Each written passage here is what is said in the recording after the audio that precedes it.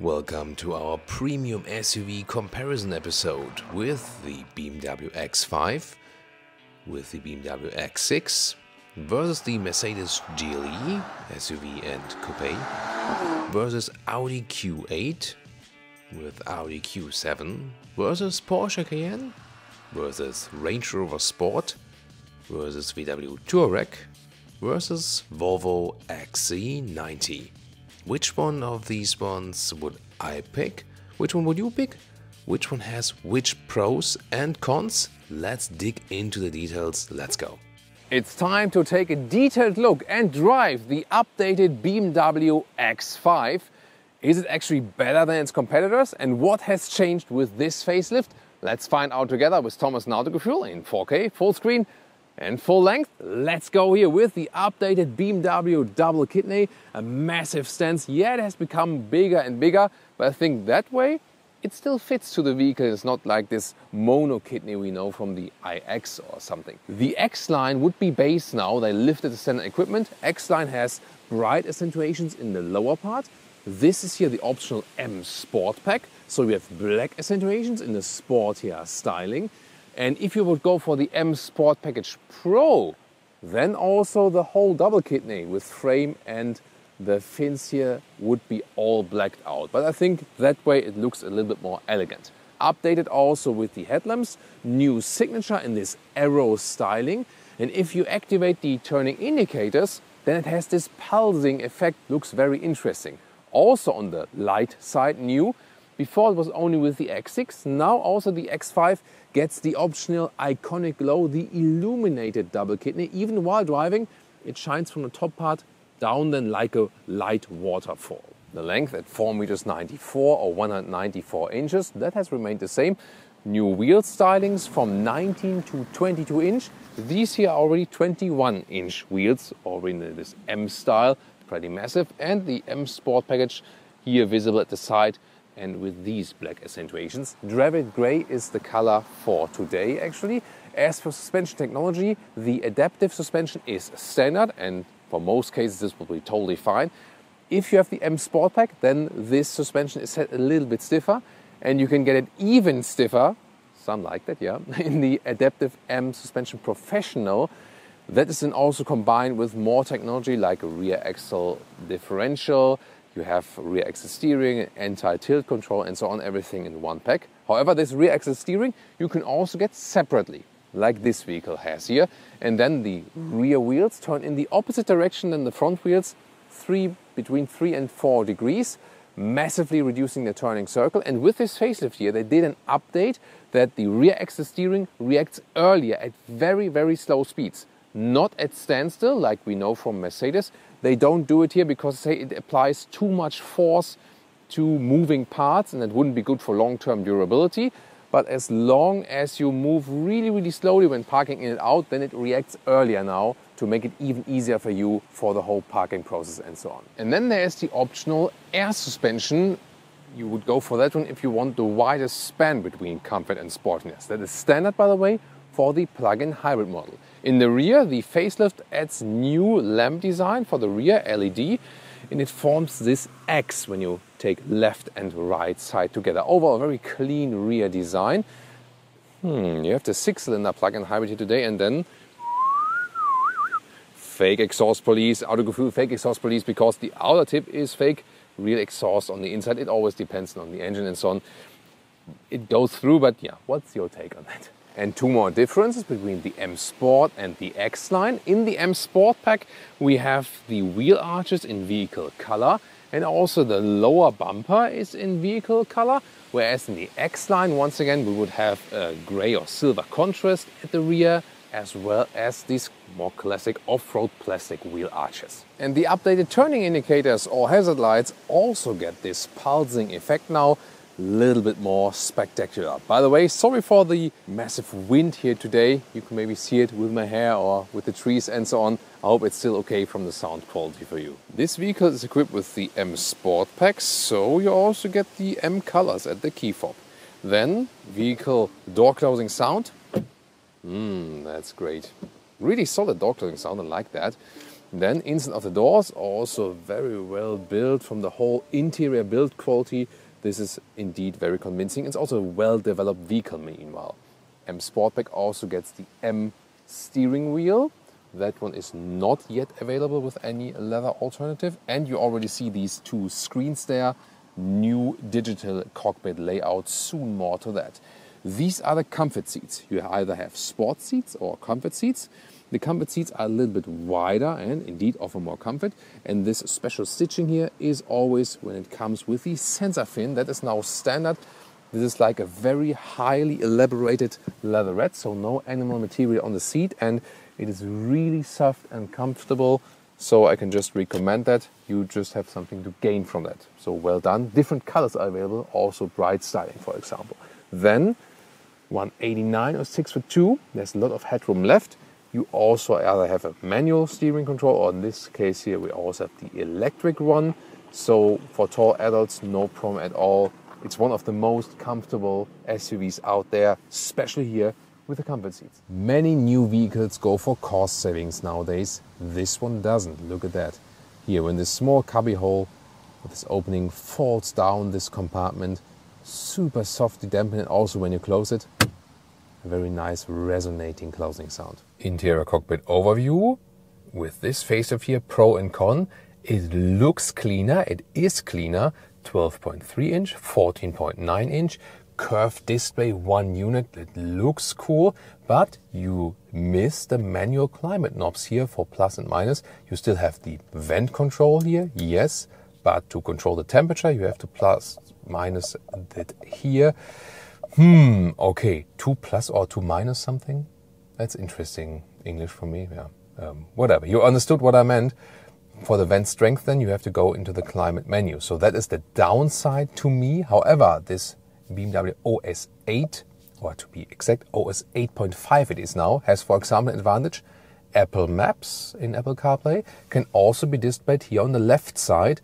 It would also work with Google Maps here when you have an Android phone, and then Google Maps here. When I use Google Maps here, I can also show that to you. Google Maps then here on the right side with CarPlay. That's interesting. Now I have Google Maps on the right and Apple Maps on the left. Wow. That's an interesting finding for today.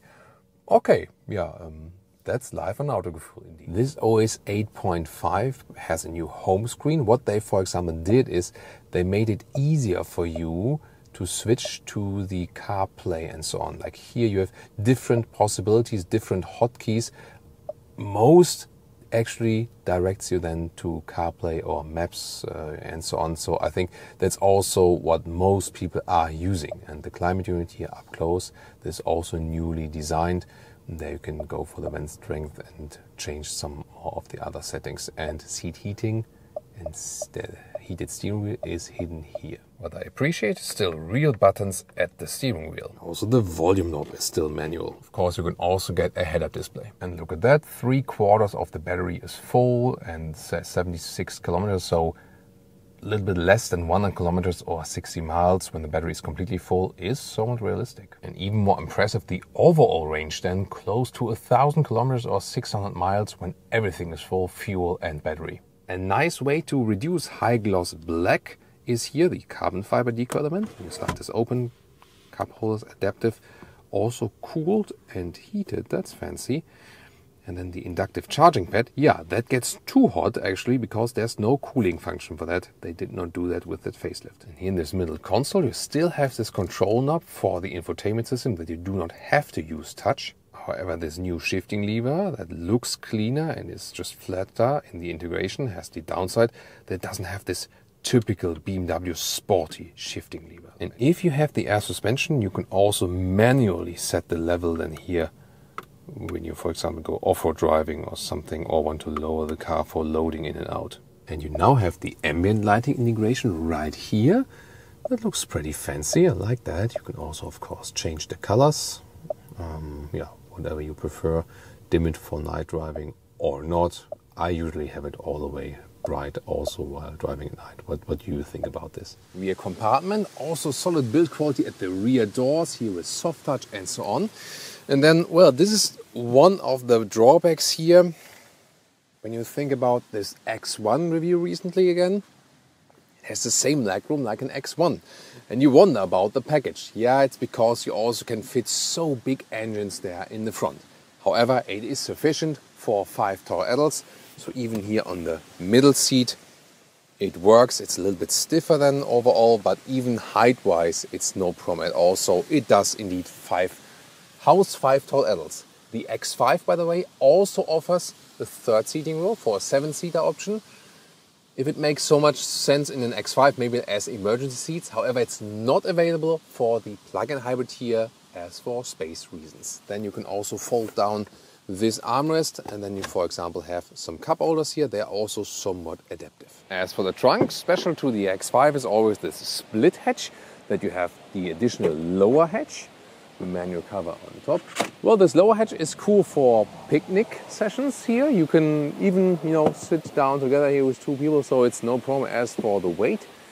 The only disadvantage would be for the button here when you stand in front of it, and you can actually hit the button easily with your leg here. So when you're standing like this, see? I just hit it then with my leg. That can happen unintentionally, and when you then have your picnic equipment all the way distributed here, that might end not so good. Well, but then it's nice dimensions, over 1.40 meters in width, a little bit less than 1.40 meters in length, and the height is about 80 centimeters or 30 inches. Folding the seats is not that easy from here. They have removed this electric function, so you have to go around. Yeah, but that is then quite easily done. Then you have the full length indeed, but overall a very well usable trunk. Also really nice quality-wise here. This compartment with a gas strut, so that's pretty cool as well build quality. Here, for example, when you have dogs, this additional net. The difference is that here the plug-in hybrid has over 500 liters. The non-plug-in hybrid, pure combustion, has 600 liters, but that's just the compartment underneath. Above here, plug-in hybrid and the normal combustion engines are more or less the same, so no compromise, just that you have to put the charging cable in somewhere if you want to carry it. As for engines, 3-liter inline 6-cylinder petrol and diesel, and the 4.4-liter V8 in the M60i. This one here is the 6-cylinder petrol engine. That is also the base for the plug-in hybrid. You can see it here at the orange cable, so everything is electrified. It's always signaled as orange for safety reasons, actually, also when you work on the engine and so on. And this one here, really quick in the acceleration figure, is less than 5 seconds, so 4.8 in the German horsepower figure. That's just half a second slower than the V8, because here you have the combined power of the combustion engine and the electric motor that is integrated in the transmission, by the way, so it won't change the all-wheel drive distribution. When you have an all-wheel drive model, which most X5s are, then it still has a rear-wheel bias, and even so in the plug-in hybrid. This one here, the biggest update as for the facelift, because in general all the engines are at least mild hybrid now, and when you go for the plug-in hybrid, this one with a bigger battery now at 26 kilowatt hours net. That also increases the pure electric range, of course, so up to 1 kilometers or 60 miles, a little bit less depending on the situation then. And recharging, yes, you can always press the M logo for that when you have the M Sport Pack. 7.4 kilowatt AC, no DC charging. However, in 4.5 hours with that kind of power, it's already full. This plug-in hybrid is also somewhat of a performance version. Let's put to the Sport mode and also Sport or S shifting mode, getting the boost from both drivetrains, combustion engine and electric drive. Let's go.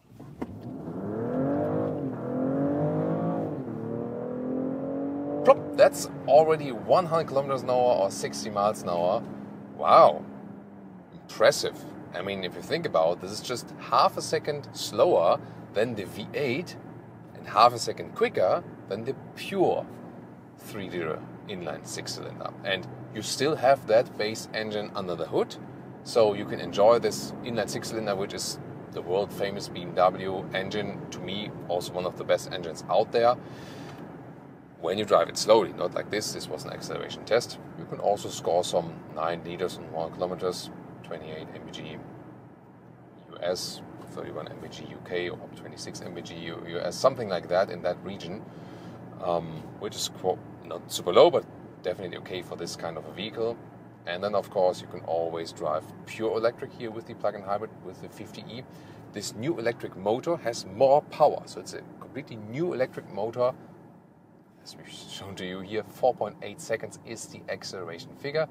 And here in that sport mode, you're making use of that also with the red background there. So both powertrains. And you can also go back to the hybrid mode. And also from the S to the D shifting mode. Then everything calms down. Silence and so on.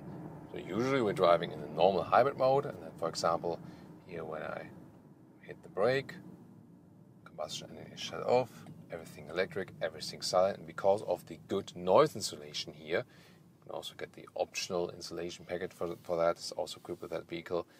It is so super silent here in this vehicle. So when you're standing at the traffic light, it's super windy out there. You heard it earlier, and you hear nothing from that when being on the inside. And this electric driving also fits to this vehicle. So when I'm, like onto some rural traffic, I just start all electric.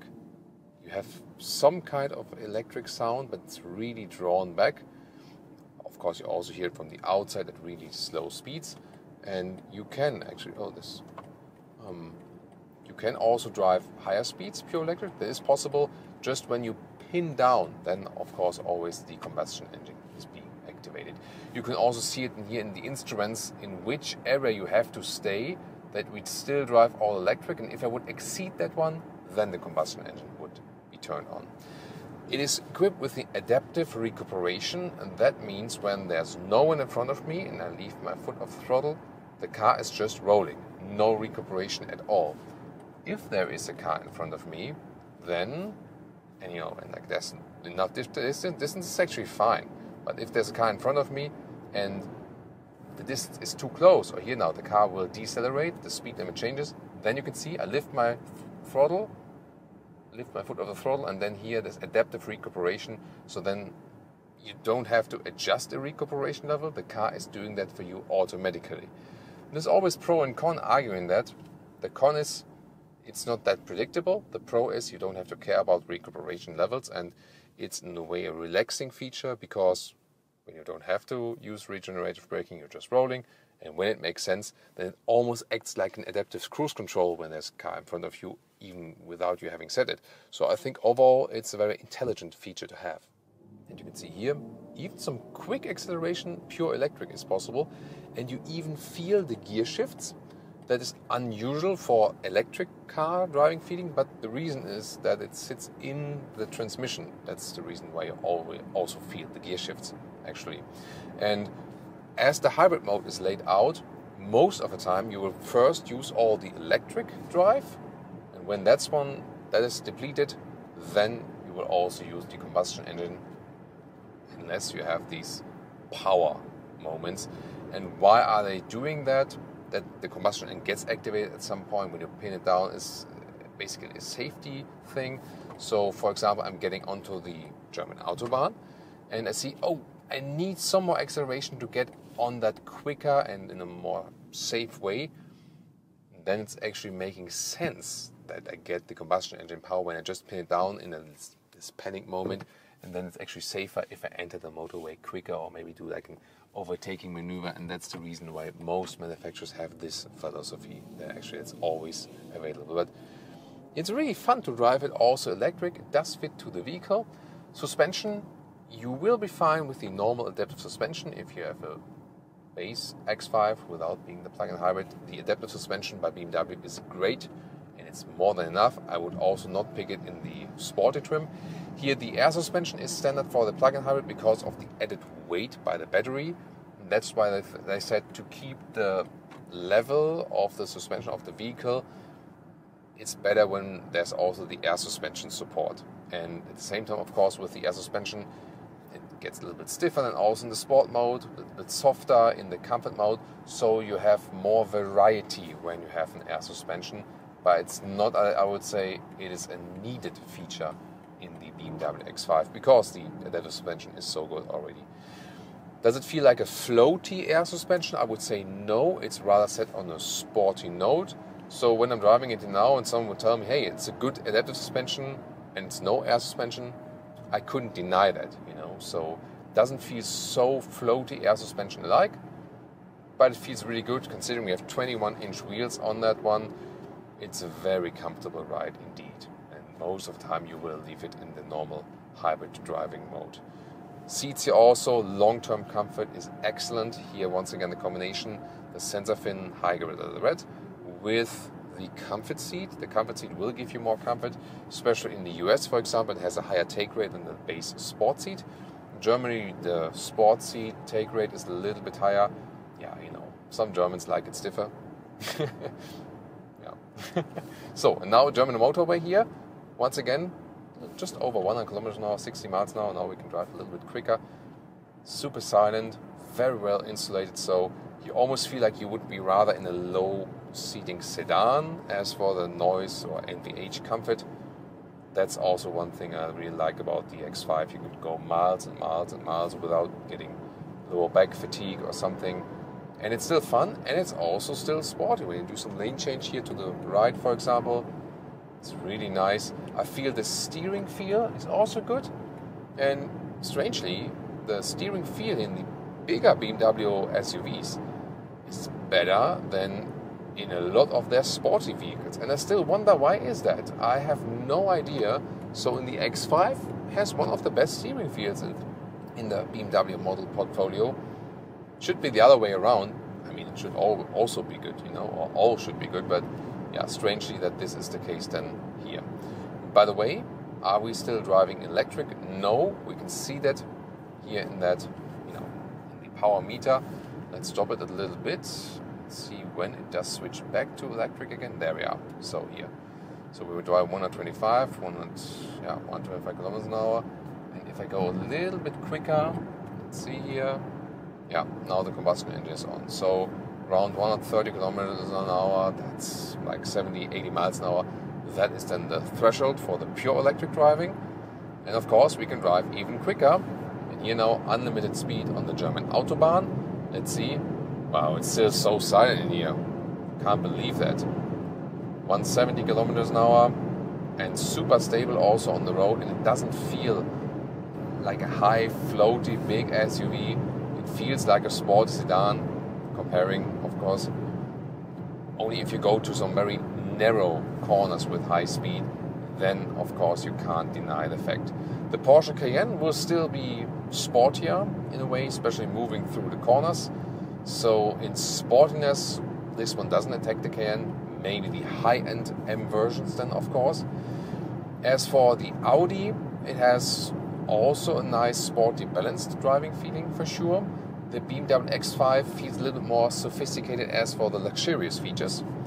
The Mercedes GLE, that is meanwhile, the thing is, it's still a nice, very, very vehicle, definitely, but also here the X5 feels like it would be so much more premium than the Mercedes GLE. I really have to say that, especially while driving, the X5 gives you a very sophisticated feeling, and I wouldn't even necessarily go for an X7. They are sharing the same platform. The X7 makes sense for you if you need more space in the back there and making use of the third seating row, for example. There is also the third seating row available for the X5, but I don't think it's that necessary. And yeah, I'm just keeping on my moderation so easily while I'm driving 160 kilometers an hour, so like 100 miles per hour, and it's just so effortless.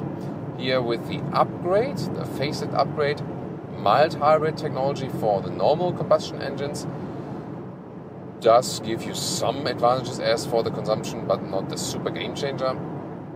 Here for the plug-in hybrid, of course, one thing we saw initially, just more power from that electric motor, and the other thing is then the upgraded battery, more size, and then yeah, we can really score some good range figures, pure electric, and also together with the combustion engine. So to me, one big advantage of the plug-in hybrid is also this combined range that you just have. What is this here? Okay. There's a nice saying in Germany, especially like the area where I'm from, where, you know, like has some coal mining background, and people used to be, let's say, some, you know, very straightforward people, you know, living there. And then in situations like these, you would say like, Alter, es ist kein Parkplatz hier. more like, hey dude, this is not a parking lot. So, referring to that, you don't drive so fast on the parking lot, of course. This is still a German Autobahn. You don't have to race. At least you should then pull over to the right when you don't want to drive that fast. Of course, the most important thing is always to keep distance to the car in front of you. Then you can also drive fast. Assistance systems, flawless. I mean, look at that. Here the lane keeping assist, the active one. Really no hectic movement, but keeps the lane and also really centralized, and just slight movements from the steering wheel.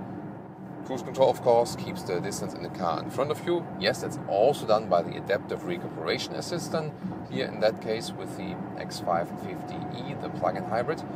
And then there's also the active lane changing, and you induce that by hitting the turning indicators, just like tipping it, like this. And then you can see here, car does it itself and gets in the lane, and then the lane change is done. You might also ask yourself, why would you let the car do this? It's here, by the way, there's someone behind me. Then I have to do it myself because the car says, hey, that's not enough distance for me. And I also had this vibration in the steering wheel, and the car was not changing the lane because there was someone approaching from the rear. So actually, very well thought out, very elaborated assistance systems. Also, you feel that this car has been built for a couple of years, and with this facelift they try to perfectionize it even more and more. Exterior wise, I like the changes, but I'm also totally fine with the pre-facelift. Interior, it's definitely pro and con. The infotainment system looks cleaner and it is significantly quicker, so it is the better software.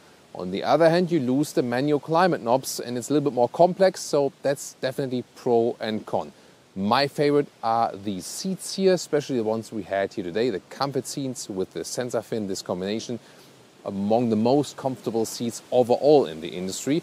Driving-wise, as flawless as ever, as we can expect from the X5. The plug-in hybrid especially now even more upgraded with this higher electric range. So indeed, if you compare it to the competitors, Mercedes GLE, Audi Q8 and so on, I think the X5 is at that moment one of the best picks you have. Especially also, recent Consumer Reports rankings, that BMW is very good in the reliability score, just behind Toyota and Lexus. And people have been saying, they're money pits and so on, they're not reliable, they drive great, but they're not reliable.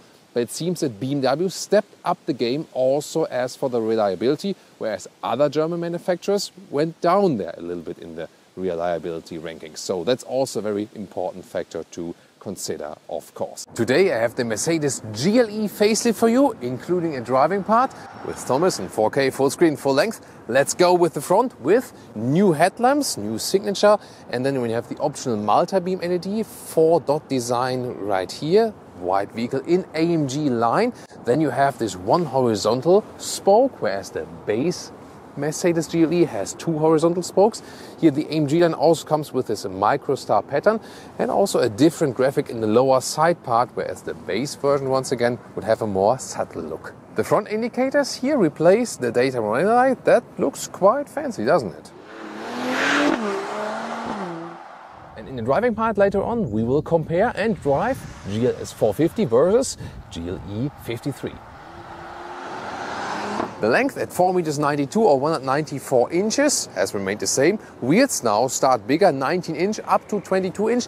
These here are somewhat in between, 21 inch, but already massive enough from the looks. AMG line has the wheel arches in vehicle color, whereas the base line, base line, has it in the crossover wheel arches. And typical for GLE is always this design graphic right here. As for suspensions, you start with the base steel suspension, but that one already has adaptive dampers.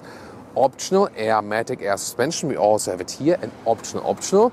The e-active body control, it can also lean in the corners, and we can go this low rider style and so on. We'll have the normal air suspension for today. The rear with new tail lamps, and when you have the AMG line, then you have this high gloss black in the lower part, and Autogefühl fake exhaust police is reporting another set of fake exhaust. And a quick look at the turning indicators, not that spectacular. And as a comparison, this is the 63 model, 63S, now gets the logo on top of the hood, the AMG logo, and here 53 and 63 get the AMG front grille with the vertical fins. 53 and 63 are different in the lower side part here, where the 63 looks a little bit more massive. You can go up to 22 inch. Here you can also see the 22 inch in the AMG styling, really massive. Here also with the optional carbon ceramic brake. And in the rear you have this diffuser style in the central part, and the exhaust tips, yeah, real one is on the inside. The Autogefühl fake exhaust police is always watching for you. The facelift changes also account for the GLE Coupe, and it always starts in the AMG line. This is here a 53 model, so it also has a true AMG grille, but these sides here in the lower part, this is the same in AMG line and also in the 53 model. The Coupe always, of course, characterized by this falling roofline. It does split opinions. Are you team love or team hate as for the SUV Coupe thing? Tell me in the comments. In the US, by the way, the Coupe only available as GLE 53 or 63. On the European markets, you have a wider engine choice also for the Coupe version. Key fob in matte black and not high gloss black piano lacquer. I prefer that way actually. Door closing sound. Really solid light, and also the panel gaps well built. Inside of the doors, I prefer these models here from Mercedes, where you can still have a haptic feedback at the seat controls and not without the feedback here. Also, styling elements you can also find in a GLS, for example, with this decoy element. Also news taken from a GLS, even from the Maybach, is here the galvanized tops here at the air vents on the left side, and that goes throughout the vehicle. New steering wheel. Looks pretty fancy, this the base steering wheel, but then has the capacitive BS buttons. So I think I preferred the previous one in that case. With an AMG line or true AMG, you also get the two horizontal spokes then at the steering wheel. Dual insulation glass here, by the way. Seats here, the animal skin. How do you see it? 1, 2, 3, 4, 5, 6 patterns here. The Artico MBTEX has 4 patterns.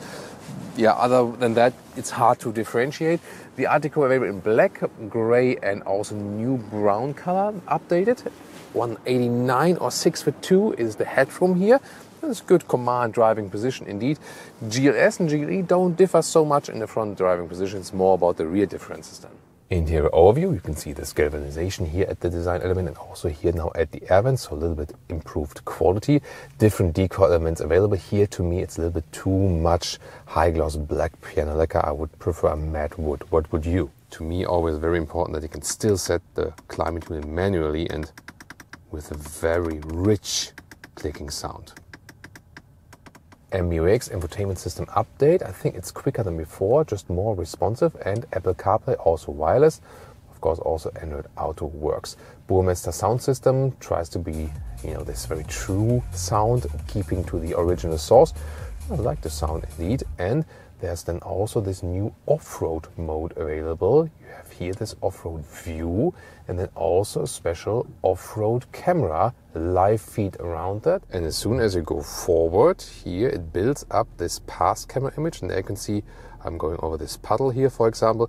So you always see if there's something between the tires to prevent damage. The head-up display is indeed a very impressive one. Look at how large it is, very clear as well. And you also have off-road head-up display, eco. You can have different settings there, a standard one reduced or a sporty head-up display.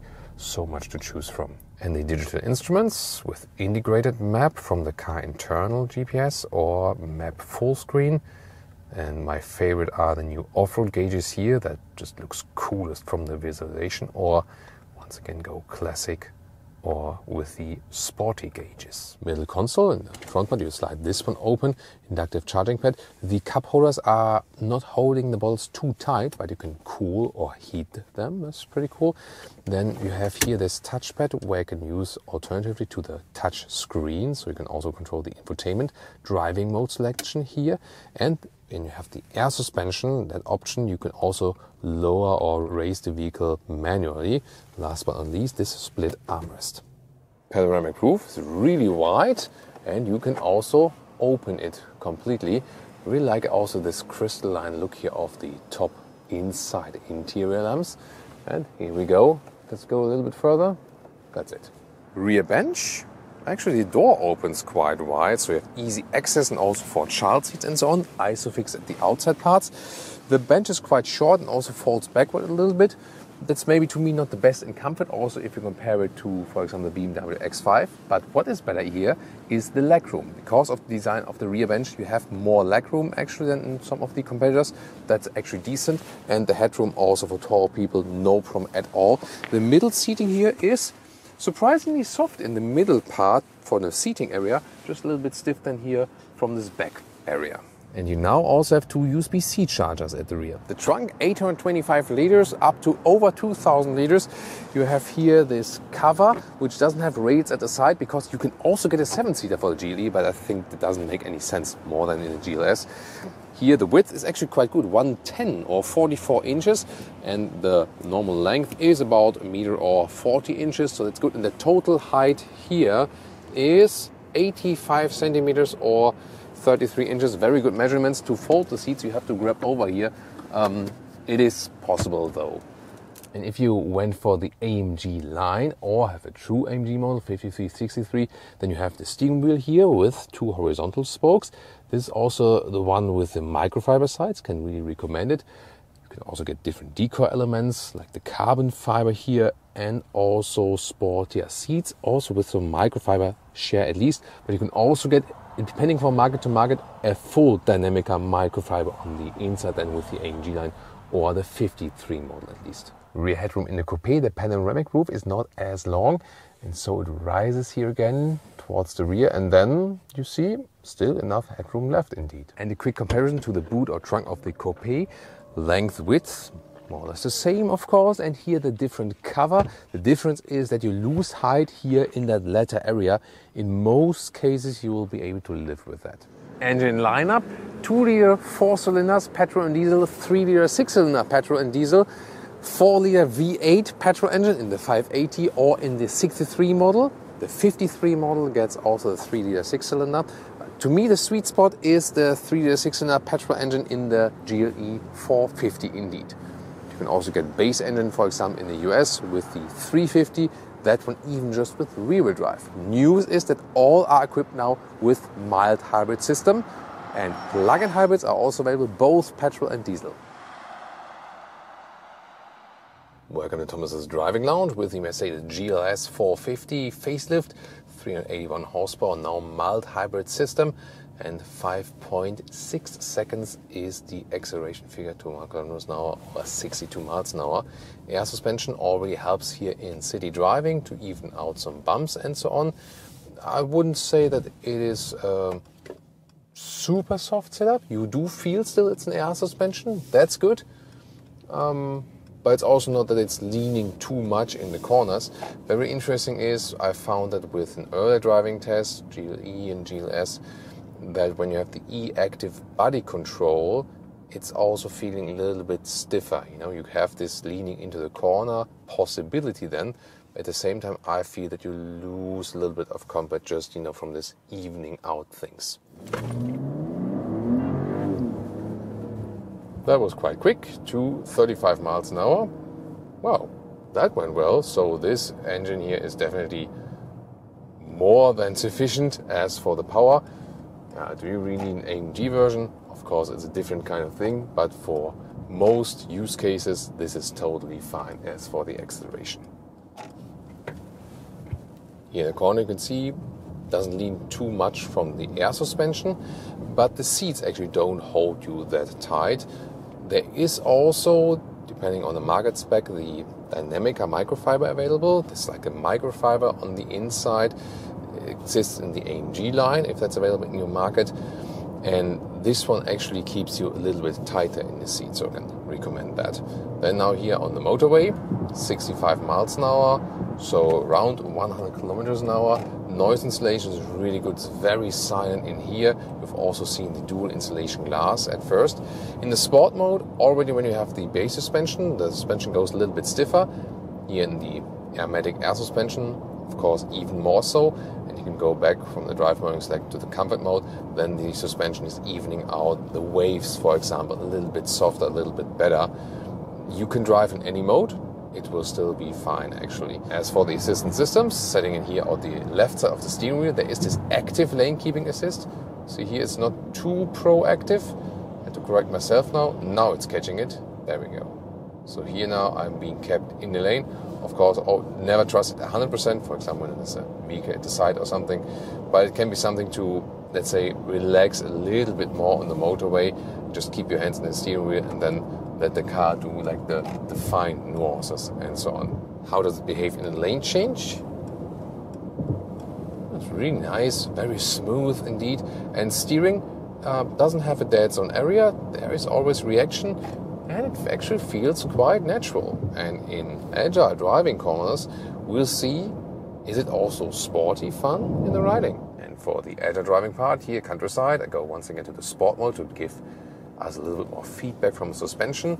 Let's see difference here, steering, comfort mode, sport. Yeah, I also get more feedback from the steering. That's actually cool. You could also set an individual mode. For example, if you say suspension soft, but then more feedback from the steering. That would be my tip for today for an individual driving mode, actually. The normal air suspension is a little bit stiffer here. The curve mode in the e-active body control would now lean into the corners, but it's such an expensive option. And in the normal driving behavior, I think a normal air suspension setup is cooler, actually, because it's a little bit softer then. So I would stick either base suspension, go lower budget, or then go with the normal air suspension. I feel it's also good control here in the steering. When I'm in the corners, don't have to steer that much. That's fine. Also when I, for example, accelerate out of a corner, then you have the rear wheel bias, even if you have the all-wheel drive. That's also good that you can have some fun actually getting out of the corners right here. So we felt at home on the motorway. In the city, it's not too big, and here also it's agile enough. It does give you driving fun. And the only thing is here, when you have the slick surface with the seats, they don't offer too much side support. You get used to it, it's okay, but that could be maybe a little bit better. Other than that, it also very well handles this discipline here. The fuel economy, if you have some steady driving, mainly motorway, like 60 miles an hour, 100 kilometers an hour, you can indeed score some good figures of 9 liters on 1 kilometers, 26 mpg US, 31 mpg UK. Of course, more going up in the mountain, then it's a little bit worse. And in the US, it will always be a little bit more efficient, like here at this moment. In Europe, you can calculate with a little bit higher consumption because of the OPF, the particle filter also for the petrol engine, for example.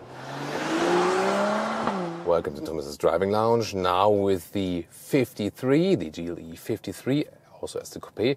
I'll put to the Sports Plus mode and let's accelerate it out. Whoa, that was like already 40 miles an hour. And I even didn't like, that was like 80% of the pedal. Really nice, and how smooth you see in the steering wheel. It was like an acceleration out of the corner from standstill. Really nicely done.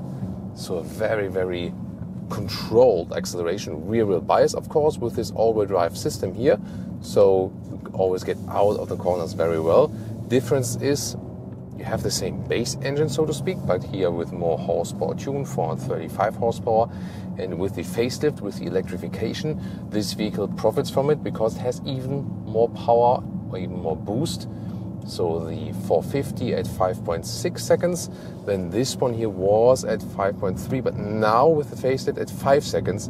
So there's now a 0.6 second difference in the acceleration figure, 450 to the 53 model. So just more boost, more punch then, and also you heard it, just more sound. Of course, the exhaust is different, and also in the sound emulation on the interior even more so. You just hear more, something also this plop, plop, plop when you get off the throttle. The air suspension is here also set on a stiffer note, and for the 53 is an option. Standard for the 63, you can also get the anti-tilt control, so the car just stays more upright. So indeed, this one feels way better here in tighter corners. So you feel as there would be less G-force applied. The seats also hold you tight a little bit more. They have also some microfiber share. Same goes for the steering wheel with microfiber share, which gives me just more control over the vehicle. So here, definitely the recipe, the more microfiber you can get, the better it is for the sporty driving. And indeed, I have more fun driving this one here than the 450 in the corners. Of course, there's also a hefty extra price. but it just gives you more sporty feeling being here in this full-size SUV. At least for European taste, it's a full-size SUV. So this is here, or these are the roads where the GLE 53 can really play out its advantages.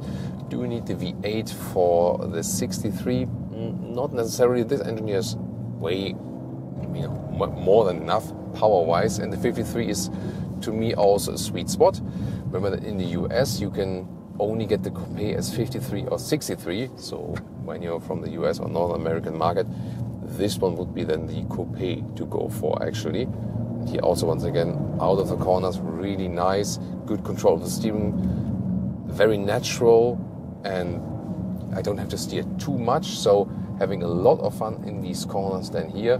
So this is just a sporty difference, and together with the different styling, visualization, also here with the carbon fiber and so on, it feels quite different to the normal GLS 450. Indeed, it's just a question, do you desire this sporty driving feeling, or would you rather say like, I'm buying the GLS more for the relaxed comfort and so on? Then of course you might as well just stick with the 450. Both, of course, do a good job overall. Let's take a look at the updated Audi Q8, because recently Mercedes GLE and BMW X5 have been updated. Can Audi say something about this? What have they done? Let's take a look with Thomas and Autogefühl in 4K, full screen, full length. Let's go. Here with an upgraded front grille. When you have the S-Line, you have these L forms here in the front grille. Everything with more black design, especially if you have the optional black package, which this vehicle is also equipped with. The standard front grille would have more vertical fins on the inside. Then here the two-dimensional Audi rings. Audi goes for this new CI, corporate identity, basically. Saphir Gold is this new color also. Saphir, this desert around the Bahrain racetrack. And yeah, this was the most fitting shirt I could find for you today. Updated headlamps also. So the logic here is normal LED, then matrix LED, and optional HD matrix LED with laser lights. And the latter ones you all can see here. And even in the front, you can already pick different light designs to individualize your vehicle. Towards the side profile, here the length has been unchanged, 4.99 meters or 196 inches. The Q8, as I said, typical competitor of the X5 or the GLE. Wheels now start already at 20-inch, up to 23-inch. These here are 22-inch wheels, so not the biggest ones, not the smallest one. Let's see how the riding comfort is. In the S-Line here also painted wheel arches. So in the vehicle color, the base version would come still with the contrasting wheel arches. In the black pack, you also have the black mirrors here. Technology-wise, already the standard suspension is an adaptive suspension, so an adaptive steel suspension. Optional, also this vehicle is equipped with it, the adaptive air suspension. Of course, then you have a wider span between comfort and sportiness. And you also get a rear axle steering. Then the rear wheels turn up to 5 degrees in the opposite direction than the front wheels. The SQ8 would also offer an anti-tilt control and the sports differential at the rear. New tail lamp design and also OLEDs here in this lower part. Have you seen that? These are the proximity sensors. In our studio shots where it was a little bit darker, you can even better see that, how it reacts. And even then in the rear, you can once again pick the individual light signature as design. I think it's a cool idea. Yeah, but then again, it's always an option, so the base vehicle won't have that. But the base vehicles will have this top update here also, and also this, this light strip that goes all the way across. Once again, two-dimensional Audi rings. And then in the lower part, the contrast, the Q8 logo here. This one means that is the S-Line, and the SQ8 would just have the added S-dent. So what do you think? Do you like the outgoing model better, or do you like this refresh? And who would have thought that lights one day become a buying or purchase argument for individual brands? Audi wants to stress like, hey, we are the king of lighting, and that's why they also play once again here with these cascading turning indicators, at least in the highest trims. And even fancier it is actually here in the front. Look at that, with this segmented cascading, and a massive success for the Autogefühl Fake Exhaust Police. Thank you so much in the name of the Autogefühl Fake Exhaust Police for supporting it for all these years, because now Audi have switched away from fake exhaust two real exhaust tips once again. Since you also always ask about our locations where we film, today we are really lucky to film outside of Cape Town, so best greetings especially to our South African viewers today. And behind me is so-called Camps Bay. I think this beautiful beach here, so yeah, very fitting to our vehicle color today also. This is the car key here, slim and light, we know that. And look at here, the B-pillar. They have the model naming here now, not to have too many badges on the exterior, so the days of over-badging on the exterior is obviously gone. Then frameless doors with dual installation. Oh. There we go, door closing sound. So you see here, it needs more push actually because of the good installation here. And then it sounds really awesome. That's really rare that a frameless door sounds great. Inside of the door here with microfiber inserts, and I like this galvanization tip here for the window levers, and even they have a clicking sound here when you open or close them. Yeah, these deals I really love. S-line badge you can already see then in the lower part. So we also have S-line interior as well as on the steering wheel, perforation at the side. And these seats here are the best ones you can get actually for the Q8 with the microfiber, also with this special structure on the inside. These are the normal sport seats, and I would definitely go for them. But they're still lagging behind, especially in comparison to BMW, who is offering better materials. They're more sustainable, more animal friendly, and also better in the whole feeling and so on. But these ones are actually then the best. And seating comfort here with 189 or 6'2". A lot of headroom left. This is the one without panoramic roof. You can also get one. And you have good ergonomics, full-size SUV position. Yeah, really feeling it, definitely. Interior cockpit overview. The refreshing thing about this update is that it is not all new, because classic user interface here with the volume control, the steering wheel, then also physical controls to control the digital instruments. There we have some news. For example, when I hit the turning indicator, we have this nicer visualization on the inside now.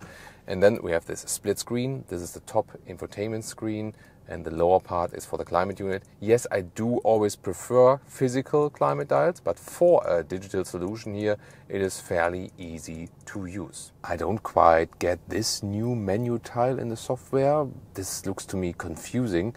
This here is very obvious, and then you have just, for example, the car features, or you go back to the home menu, and here the Apple CarPlay integration, wired or wireless. And the same goes for Android Auto. An optional Bang & Olufsen sound system. Yeah, I think good sound quality. Not the most super spectacular ever, but actually very decent. In the middle console, I really like this large shifting lever, pretty cool. Then here, adaptive cup holders, very good build quality. And also here, the middle console with this cover, leather red, and then you fold it up and down like this. And here, you have space then for the smartphone connection, now all in USB-C. Well, I did find an issue here with the middle console. Look at that, this large thing here underneath. It is there that it has this, this effect that you can also fold this whole thing up and down a little bit and slide it forward at the same time. But the problem is, it's so large down there. When you have your smartphone here in the inductive charging pad, it does overheat because it has no cooling. Then you say, I want to connect it with the cable, and then you connect it like this, for example. And then you have to say like, okay, where is the exact space for my smartphone? Like this, maybe. And then how does it fit when it's modern large smartphone? And when you then would put it down, you would smash your smartphone, or then stuff like this happens. Yeah. No, I'm not farting. It's that the seat is just too close to the middle console and it's squeaking. So either put it far away or add some fabric here on the outside. Rear doors also frameless, and then you have this electric shade you can put up and down just by pressing the window lever one more time. This doesn't go down further. But here I think it's a very nice and elegant solution. When I sit behind the driver's seat, when I'm driving, I still have enough legroom left. This platform is pretty cool. And then you can adjust the seating angle like here when you pull this lever. This is also the way you fold it completely down for the trunk. And you can also vary the trunk length like this if you want more trunk length, or here if you want most legroom. Even in the middle part, you can sit very well. In comparison to the Q7, it's not too big of a compromise. Of course, the Q7 has a little bit more trunk space and so on. And then possible 7-seater. And here in the middle part, you have a nice climate unit also for the rear. It is somewhat with capacitive BS, but then again, you also have at least some clicking sounds. Let's take a look at the trunk measurements, electric hatch, and then we have a good meter or 40 inches in width and even a little bit more than a meter or 40 inches in length. Here you can see I already folded one part. You can also split individually, but you have to do it from the rear. You cannot unfold them here. The only thing you can do is actually lower it for better loading in and out when you have the air suspension.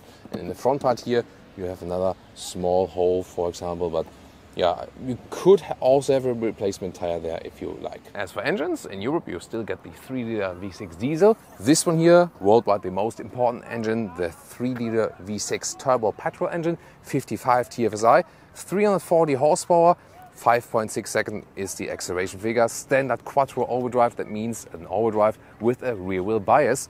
If you want it even quicker, then there would be the SQ8 with 4.1 seconds in the acceleration figure, and that is then from this 4-liter V8. Acceleration.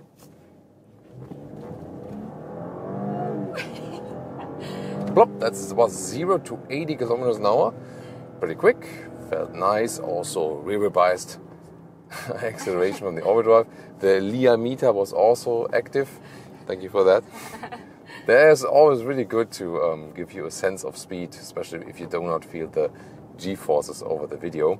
So here in the dynamic mode, the air suspension is also set a little bit stiffer and have more feedback from the road. And here when the road is very even, that's pretty cool.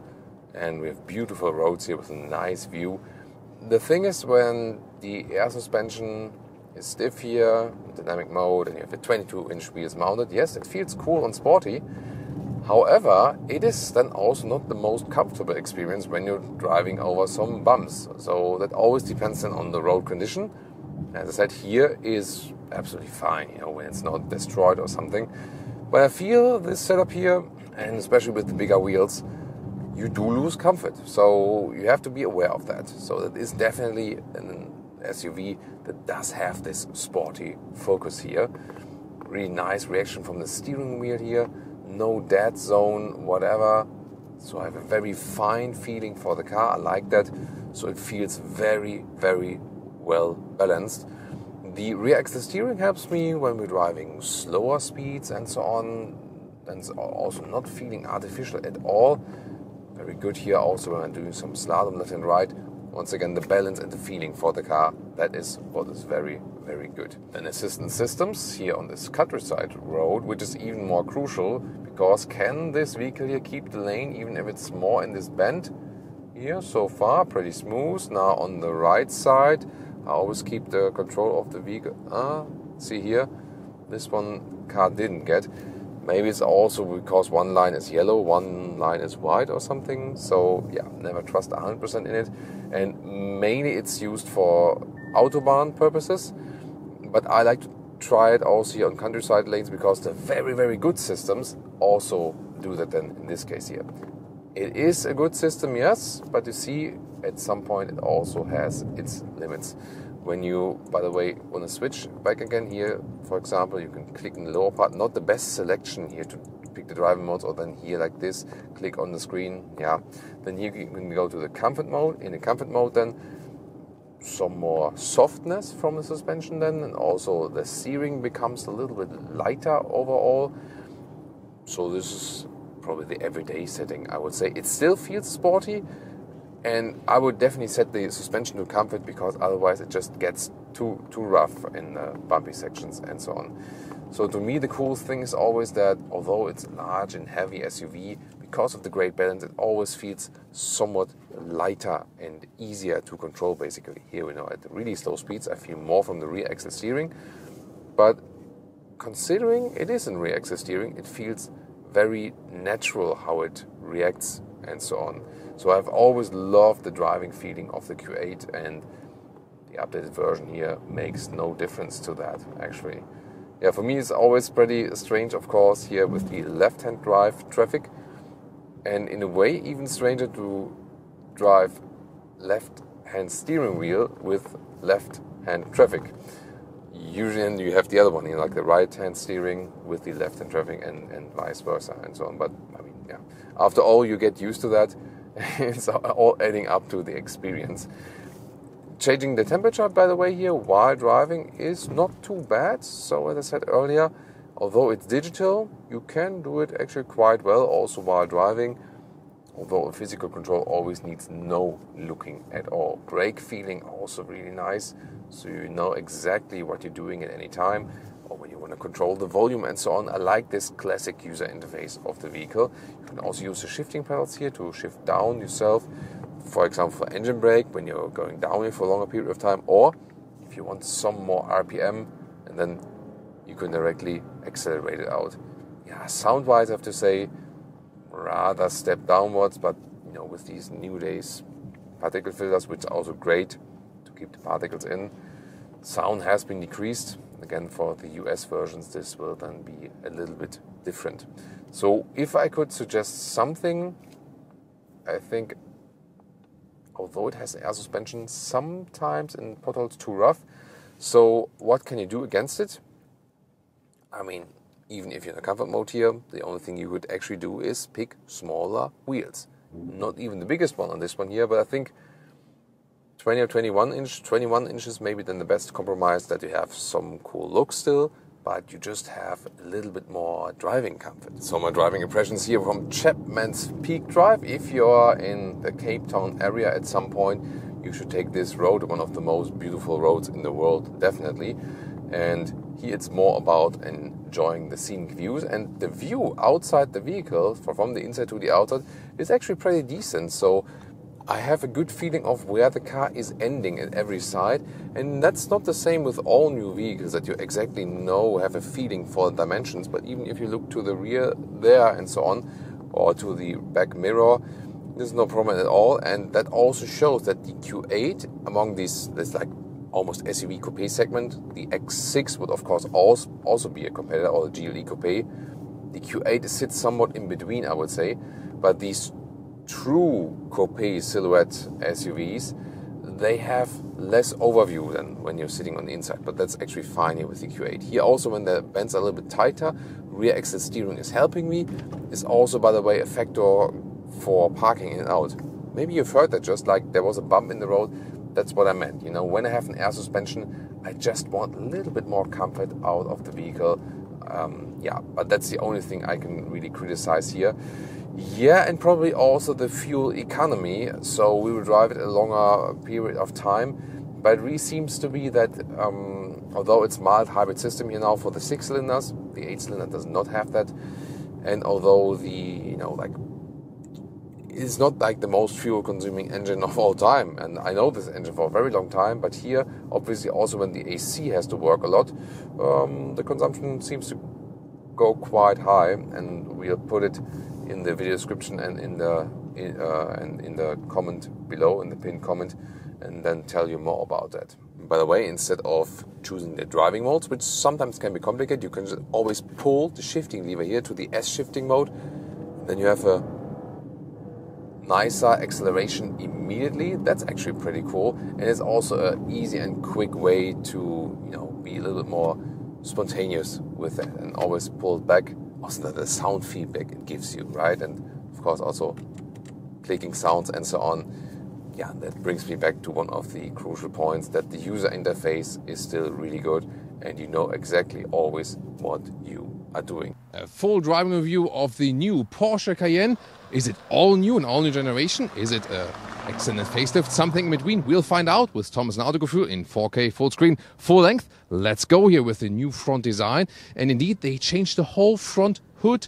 These parts here, more horizontal stress in the design, and new HD matrix headlamps. They're also mounted here, of course, an option. And you have these daytime running light design in the top part, but another one here in the lower part. But here, you can see this is not just the upper one, the lower one is fixed. And this new blue color, also new now, called Montego Blue.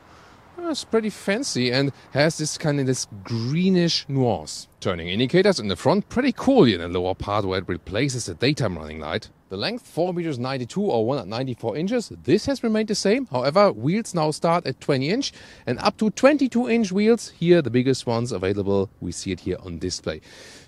Then here, vehicle color, also at the wheel arch, and this lower part you can either get in the black contrast but also in vehicle color if you prefer that. Rear axle steering is optionally available, then the rear wheels turn in the opposite direction than the front wheels, and suspension wise they have reworked both suspensions, the base suspension and also the optional air suspension, giving you more comfort and sportiness at the same time.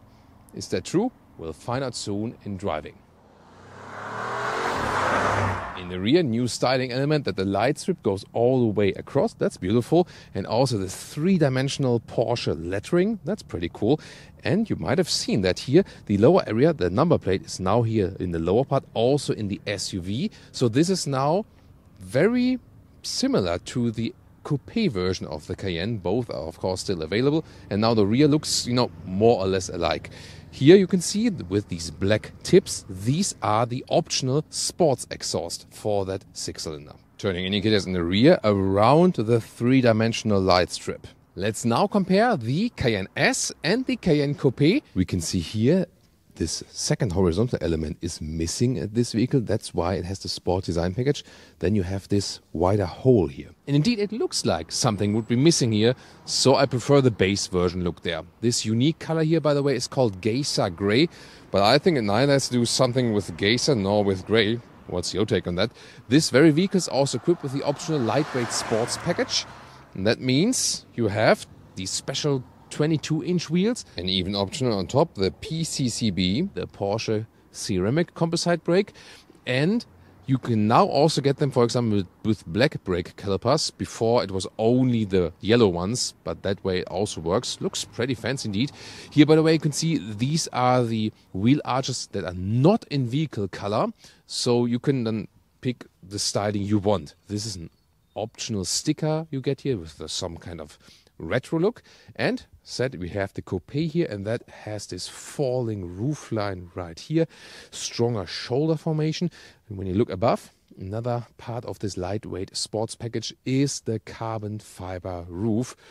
Yeah, that brings the center of gravity a little bit lower, but does that really matter in driving? Not really. And in the rear you can see that lower graphic, SUV and coupe are kind of similar now. Just this upper part there, you can see, of course, this flatter window right here. And the Cayenne S is now once again a V8. You can see it also here in the different exhaust pipes. I would say let's do a sound comparison, V6 versus V8.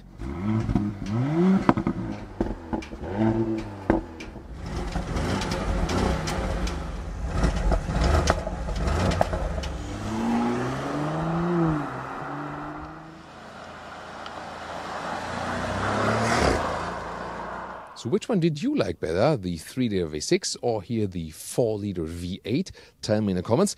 If you wonder, by the way, hey, wait a minute, the 6-cylinder sounded better, might be a reason because the 6-cylinder has the sport exhaust, and this one here is the base exhaust for the V8.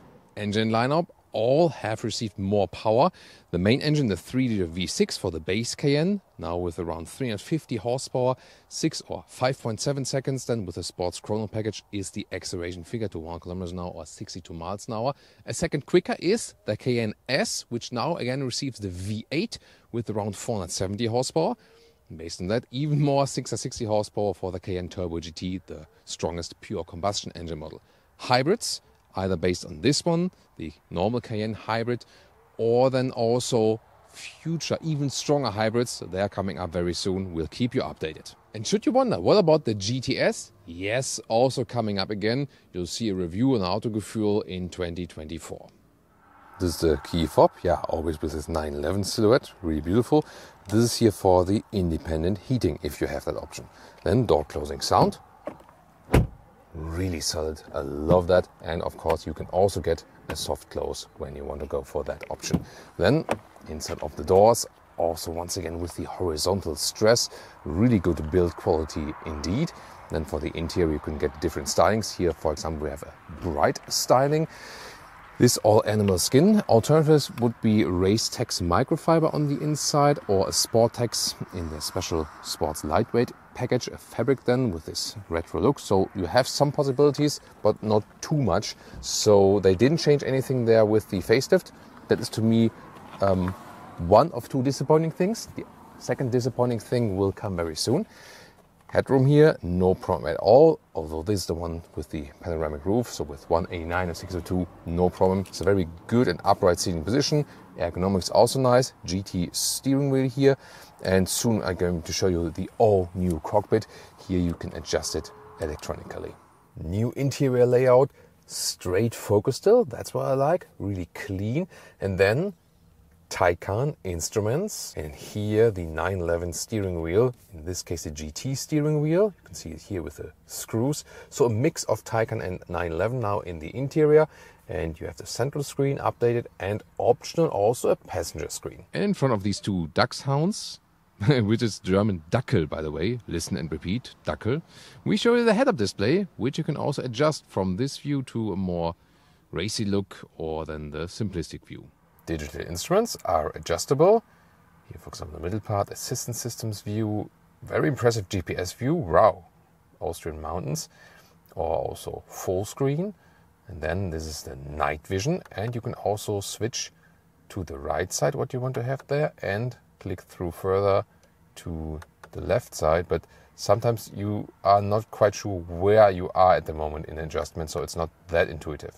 However, I really love that we have real buttons at the steering wheel here, at the volume jog, or also here for the voice input, so something to press. And the physical drive mode selector at the steering wheel. The shifting lever is now here, like in the Taycan, drive or reverse. Has this metal knurling brown shaver atmosphere. Yeah, it is somewhat practical, but of course not really that sporty, you know what I mean? And of course, how can we miss that? The stopwatch. Middle console, slide this one open, charging via cable, USB-C or inductive charging.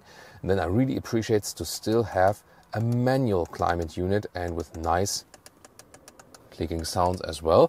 Then we have here cup holders. You can also slide it forward or open it for more space. And if you wonder about fingerprints and scratches here, middle console, yes, definitely a problem. New infotainment system. You have either this home screen or this one. This has this app view, I would say, and everything has been reworked. This is the car internal GPS, which is well usable indeed. And of course you have the Apple CarPlay or the Android Auto. Integration looks like this, and the Burmester sound system, €6,000 extra, is actually pretty cool. Has like a true sound, so not too bass intensive indeed, and not too much surroundish. And here you can see when I switch the driving modes at the steering wheel, they also appear here, and then you can also set everything in the screen. The passenger screen cannot be seen from the left, only when you are at the passenger seat. Then you can actually see it. And for example, for doing GPS, but also the instruments of the drivers, G-force, yeah, very important in the Cayenne. And also video streaming is possible depending on the installed apps. They will offer more and more there. The panoramic roof, you can open this slider here, and this is also still one you can really open completely. Here, double action slider plus, and well, it goes really wide like this. And then you can also move the slider totally to the rear. The slider here now via touch, and the middle part for the glass roof is still with physical feedback. Rear seating area in the Cayenne SUV. Really upright, these rear seats, you can see that already, and that also delivers you a good seating comfort. You have enough legroom here also for tall persons when other tall persons are driving, and rear headroom here to the side is kind of shallow. In the coupe they lower the bench a little bit, that the headroom is still guaranteed, and here you can adjust the back part of the seat. That is of course a cool feature. And also when you want to have more trunk, you slide forward here in a 2/3, 1/3 split. The middle seat, let's check it out. You can sit here. It's actually quite good for a 3-seater in the rear. This massive middle tunnel here, but you can actually easily get along with 5 tall adults. And in the middle part you have a nice console, and I really appreciate that it's not all just touch, but you also have here these nice knurled clicking buttons for the temperature control. Big microphone for you today, by the way, so you don't hear background noise. Then here, let's check out the trunk or the boot area. And the width is about 1.40 meters, a little bit longer, and also the standard length is 1.40 meters. And you can see you can fold the seats, but you have to go around, and then 2/3, 1/3 split. And the maximum height, 78 centimeters, which is around 30 centimeters. Actually very well usable here for a sports SUV. The coupe version, of course, is always a little bit limited here in this back area, but it's not a large compromise. Second interior, first of all, accentuations in neodyme. So this, I would say, slightly golden look. Looks pretty fancy, doesn't it? And this is also the Cayenne S with a lightweight sports package. That means we have the sport seats with the retro fabric on the inside. I think it looks pretty special, definitely reminding us of a retro 911. And also because the fabric surface is just softer, you have more comfort in these seats actually. And also the side support helps while driving, especially like slalom and so on. So this whole interior then feels a little more racy. This is, by the way, also a manual adjustment of the steering wheel. However, make no mistake, this vehicle here has even more coast-intensive options than the other interior. But overall pretty cool. And here we also feature an Alcantara steering wheel for even more grip. So this setup here overall is pretty cool. I would go for this one here. Special thing about the armrest, look at that. It so easily goes forward and backward in the European versions and also some other markets. The US version, by law, requires a special safety mechanism that it gets stuck and then you have to release it to press it forward. And that's also better for the US version, definitely, because we had situations where we were approaching a traffic light. And then imagine there's like a hot coffee paper cup here in the cup holders. And then you just have your arm here, have a little bit of G-force forward, and then this happens easily. So the Porsche guys told me that this has not changed for the facelift here, but I felt that it has never been that loose, so to speak. So yeah, either get the US version, then it's no problem at all. And other than that, I told the Porsche guys that I think that it needs to be, a little bit heavier in the movement. Rear seats of the Cayenne Coupe. Well, we also have the lightweight sports package seats here with a nice fabric. And this is then the setup with the single seats. So in the middle part, we have no seating possibility, but you can also get a through bench for the Coupe. And well, we have no panoramic roof in this case. And the roof is a little bit falling backwards. So yeah, it is a little bit limited in the headroom as for the Coupe, but not too much, because at the same time, they put the seat bench in the back part a little bit lower. So the seating angle is a little bit different. To me, you sit more comfortable, more upright in the normal SUV version, but still, it's totally fine here. So this trade-off for the Coupe look is, to me, totally okay. And now we have to talk about floor mats. Look at that here. The front floor mats, they have this knob, and that way they are secured, the floor mats here. But the rear floor mats now, see that? They don't have that. So the previous version had these clips in the rear floor mats, and I was wondering now, is this just cost savings? And I asked the Porsche managers about that, and they actually said no, the reason behind it is that customers actually went to the Porsche dealer, and then the Porsche dealers actually filed a report that a couple of times it happened that people tried to take out the floor mats and they were secured by the knob, and then they were ripping the floor mat apart together with the floor underneath it. Really? And that is the reason why they changed it, took out this secure mechanism here, and now it's just loose in there. But there's also like a slidable background of this one. So sometimes we ended up going out of the vehicle and the floor mat was like this all over the place, basically. So I don't know. I mean, first of all, who would rip the whole floor apart with the floor mat? I mean, can't you take out the floor mat properly? And secondly, if you change to this solution, then maybe at least make the background of the floor mat sticky or something, right?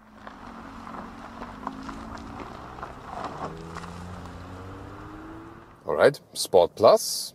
Let's accelerate it out. Let's see.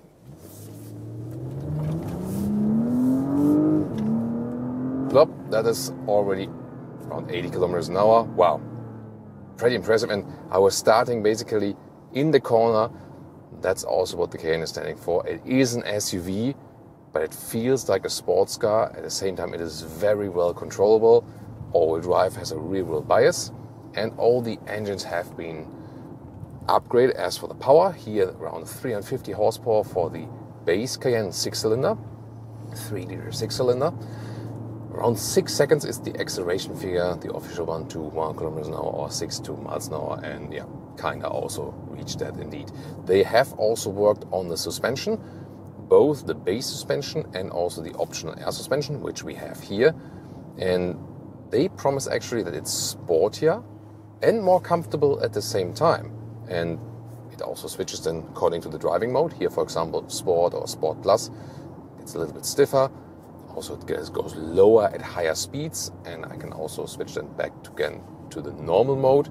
Then we have a little bit more comfort, but actually all the different modes are really fine. And indeed, I have to say, we also have big wheels mounted here today, but even if you run over some potholes and so on, it's not uncomfortable at all. You have this upright command driving position, and the suspension is really doing a good job. If you ask yourself, base suspension or air suspension, of course the air suspension offers you more flexibility and variety from comfort to sportiness, but the base suspension will also do fine. So the problem with the Cayenne is that it easily gets too expensive with all the different options. At the end of this review, we'll also talk about the very concise price of this very vehicle. But indeed, I mean, the ride before, in the pre-facelift, was already superb. But here, even a notch more comfort and a notch more sportiness, yes, they have achieved that indeed. And also noise insulation-wise, so silent in here. At the moment, around 70 kilometers an hour, now going like 80 kilometers an hour. It's like 50 miles an hour. And it's super silent. You don't hear any rolling noise, no wind noise, nothing at all. So I really fine-tuned this vehicle. And sometimes it is good when they don't do like an all-new generation, but really fine-tune an existing one. However, this extensive facelift here, what feeling do you get? Yes, it doesn't feel like a completely new vehicle, but it really feels even more refined. So if you have an existing Porsche Cayenne, I wouldn't necessarily say that it feels so different that you definitely need the newest one, you know, because the existing one is already fine. But when you step into the Cayenne world now, even a notch more, you know, smoothness, sportiness and comfort at the same time. If you like these digital instruments, like this full digitalization of the cockpit now, that is of course a matter of preference, you know. Everything is more digitalized now, but I'm happy that we still, for example, have the manual climate controls here in the center knob, central control console. So while driving, I can still control that. And also while driving, to me, it's really important that I can change the driving modes directly at the steering wheel. With so many new modern vehicles, we are distracted picking something in the infotainment system while driving. At least for the driving mode, this remains really, really straightforward and simple. And what I also want to show you here, the rear axle steering, turning all the way in, and for such a large SUV, it really handles very well because the rear wheels go in the opposite direction than the front wheels, and yeah, to get to speed again, also so effortless indeed. So I feel that this new Cayenne, and we can say new Cayenne indeed, is just smoother. And one more time, 50 to 100.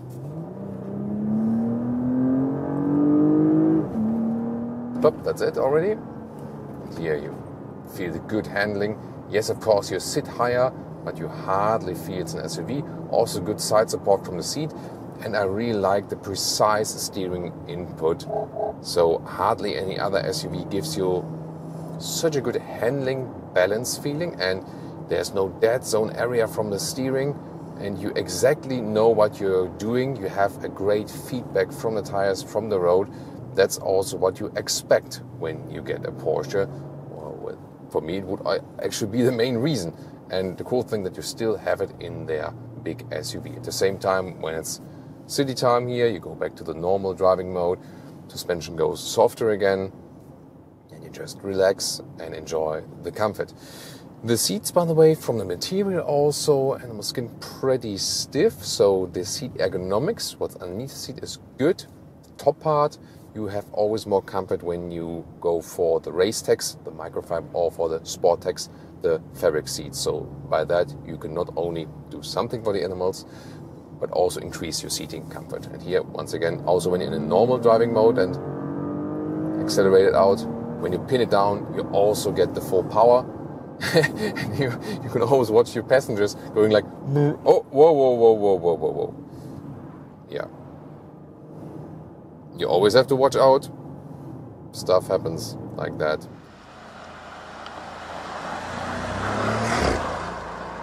And now, guys, the V8 in the Cayenne S.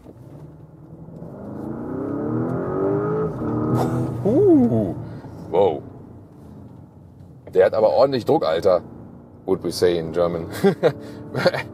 As in, that one has, you know, a lot of pressure, yo. Der hat aber ordentlich Druck, Alter. Listen and repeat. Yeah, and this is like a second quicker in the acceleration figure to 1 kilometers or 62 miles an hour than the V6, the upgraded one. And of course, sound-wise, yeah, we had the sport exhaust in the V6, which sounded nice indeed, but here you have a little bit more, I would say, raw sound, can you call it that way? And also some really nice winding corners here. Wow, although it's a heavy SUV, it gets out of the corner really quickly and super precise. Here, once again, the handling, the Alcantara steering is also helping me with that. And then the sport seat with the fabric, I don't slide on that so much. So this is an overall sportier setup we have here. Wow, so much fun. That is really the thing about this Cayenne. You can have so much driving, sporty driving fun, although it is the large and heavy SUV, and it can also be comfortable at any time. You know, that's the real cool thing. Some other, yeah, we're also giving in the colleagues a nice shot here, passing by. Beautiful roads here also. This is so much fun. Also is not leaning into the corner at all. If you ask me, V6 versus V8, yes, of course, sticking with the opinion that the V6 is enough. The V8 just delivers a little bit more raw sound experience. Yes, even a little bit quicker. Yeah, then the weight, I wouldn't say that you really feel the big weight difference or so, you know, that's not the thing. Of course, also price-wise, it goes higher, but you will also see at our final pricing result, the price of the Cayenne is really varying so much depending on the picked options. So which engine you go for is not the main thing. It's really about the individual options you pick. And here you have to say, when you go for the sportier seats and the sportier steering wheel, for example, that already makes a massive difference in driving. Driving modes here, same, I can also go to the normal mode. And we have a little bit softer feedback, also once again here from the air suspension. Yeah, just the Alcantara steering wheel is so great. All the steering wheels are, by the way, pretty thin. I like that. Thomas B, cameraman, he more prefers a little bit, a little bit thicker steering wheels. Talked about that earlier, but I think it really helps you here in very precise driving. And you know, when you're passing some houses and so on, normal driving mode, keeping it also a little bit more silent. When you're more than again on the open road, you can go to a sportier mode and then accelerate it out. Wow, so flawless overall. And the S driving feeling is of course different here now with this V8 once again. So goodbye for the 2.9 liter 6-cylinder bi-turbo. That will not be here anymore. It won't come back. It is a combination, you know, like emission things and also the power you can get out of this one. So they decided to now once again go upsizing here with the V8, and yeah, fun-wise, definitely nice. So one more good shots here for the other camera team. Consumption-wise, of course, the thing is that the 8-cylinder will consume more fuel, so definitely have to calculate with that. The 6-cylinder is overall the more logical, more economic choice, without compromising on fun. But of course, you've experienced it here. The V8 does deliver something special, no doubt. Pricing this very vehicle around 90,000 euros base price, but then 50,000 euros of extra, so 140k in total. And the price here for our Bentley Cayenne S, 67,000 euros of extra equipment, making a total price of 180,000 euros. So is it now all new or is it a facelift? It's a very extensive facelift indeed, and just the side doors, they have remained the same. Most of the other things have been replaced indeed, and they want to make it fit for the next years actually. In 2025 we will present to you the all-new electric Cayenne, and then these two, the combustion and the electric Cayenne, will run parallel for a couple of years. That's why they reworked it now so intensively. A full driving review of the updated BMW X6 with Thomas and Autogefühl in 4K, full screen, full length. Let's go here with the changed front double kidney. And actually, this is here with the vertical fins, the double kidney that the X6M had before. Now also here for the M Performance model, the M60i with the 8-cylinder in our test here today. The M Sport Pack with accentuations in the lower part is always standard for every X6 model now. Of course, and also the same here for the M Performance model. Changed headlamps with a new daytime running light in this arrow design. It's pretty interesting, and you only see when it's on when you come around here a little bit, when you look at it from the front. Then you see that they're actually on at this moment. Also interesting that when you hit the turning indicators or the hazard lights, it has this pulsing effect. That's a pretty cool thing. Also this color, I think, is a very interesting green. It's called Isle of Man green, so special M racing color. The length at 4.96 meters or 195 inches, and this side silhouette with the falling roofline and the really strong hip area. Some are on team love, some are on team hate about that. Which one are you on? Tell me in the comments. Wheels from 20-inch. This is here 21-inch and optional even 22-inch wheels, but I think you shouldn't go too large because you lose riding comfort then. Talking about the riding comfort, as for the suspension, it's very interesting. You can get the normal adaptive suspension, which is already a little bit stiffer in the X6 because the M Sport Pack is standard. Then you can go for the professional M suspension, and that one then is even stiffer. Then you also get the rear axle differential lock, rear axle steering and an anti-tilt control.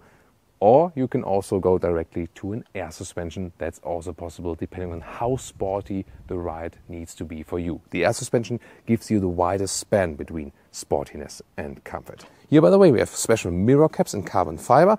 This is an option. They also have this special, like aerodynamic M form. The rear axle steering, by the way, moves 3 to 4 degrees in the opposite direction than the front wheels, reducing the turning circle massively. Rear design here, very horizontally drawn tail lamps with a nice signature. Then there's a really fat M60i badge in this very version.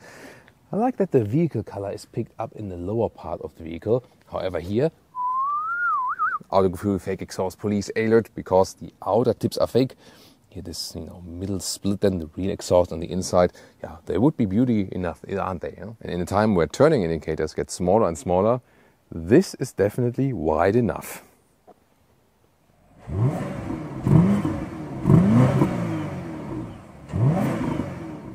Honestly, sound-wise for the V8, here in Europe we have the OPF, that's the particle filter then for the petrol engines. So the sound on the US models will be different. So I think in Europe, sound-wise, it doesn't even make sense to go for the V8. In the US, it will sound still, much more growling. Engines with the BMW X6, the 3-liter inline 6-cylinder diesel or petrol, or then this one here, M60i M Performance model, 4.4-liter V8, 530 horsepower and 4.3 seconds is the acceleration figure. Above that, there's only the true X6M model, but it houses the same base engine. Yes, a little bit more horsepower, a little bit quicker in the acceleration, but also like 50k difference in the pricing. So if you want to go V8, this is the more clever choice, and you will already have more than enough performance. We'll show you all of that in the driving part. Plug-in hybrid, by the way, not available for the X6, only for the X5. Key fob always features the M colors because the M Sport Pack is standard for the X6. Then door closing sound. That's really cool, very solid in the look. Also here the panel gap, build quality, everything really even inside of the doors. You have everything very slick and clean. Also here with the contour stitches and so on. The Hofmeister kink design also for the inside door handle, inspired by old BMW vehicles from the exterior part. Then of course the M steering wheel, here also with contour stitching. really colorful, but I like we still have real buttons on the steering wheel. But the new cockpit, that is something really different. Command driving position like you have in a large SUV. However, these here are the M Sport seats, and they are stiffer as for the bolstering and also feel a little bit sportier overall. So I recommend either to stick with the normal sport seats, or for the best comfort, pick the comfort seats. They're a little bit wider and softer. And the normal sport and comfort seat also offer the Sensación high-grade leatherette with the softest bolstering. Here the M Sport seat, only available in animal skin. Interior cockpit overview with huge changes. Here you now have this curved screen, one unit, two screens separately, of course, then 12.3 inch, 14.9 inch. And the climate unit inside the screen always stays at this very level. Then the climate knobs here are gone. To me, that's a downside. You still can control the vents here manual, and has a nice clicking sound. And new ambient lighting. Here I put it also in green. You can change colors. In this case, because it's the M Performance model, you also have the M badge. Otherwise, it would say X6 then in base models. Digital instruments come to life when you start up the vehicle like this. And then, oh, there's the 8-cylinder.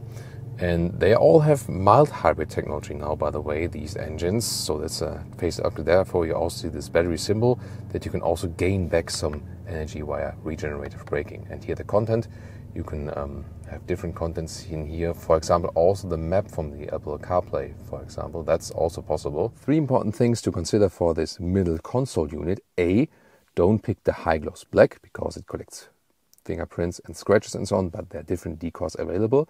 Second thing, you slide this open, adaptive cup holders, oh, cooled and heated, that's nice. But then here, the inductive charging pad for the phone, don't use it. Your phone does overheat and they do not implement a cooling function, also not in the facelift. Here, just use the cable charger and then put your phone on the cable. Then, third thing, this is this option for the crystalline look here for the shifting lever, and also here inside of the turning and pressing knob.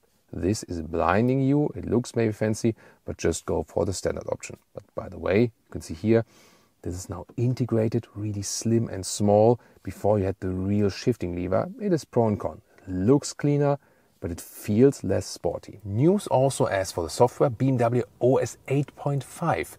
It cannot be retrofitted for OS 8.0 models because there's also more hardware underneath for that. And you have this home screen with the CarPlay maps, and here on the left side you can also easily access again the consumption data, for example. This is a good thing because so far it was really hidden deep in the menu and there's still like so many functions left. So they created this new home screen to make it easier. Heated steering wheel and heated seats are, by the way, accessed right here. Yeah, to me it's also a little bit too complicated. That's the only downstep with this upgrade. Rear seats, yeah, it's kind of like a black hole than here in this very trim. Nice Alcantara black headliner though, that is actually quite fancy. Legroom, this is the catch of this vehicle. You hardly have any legroom considering the length.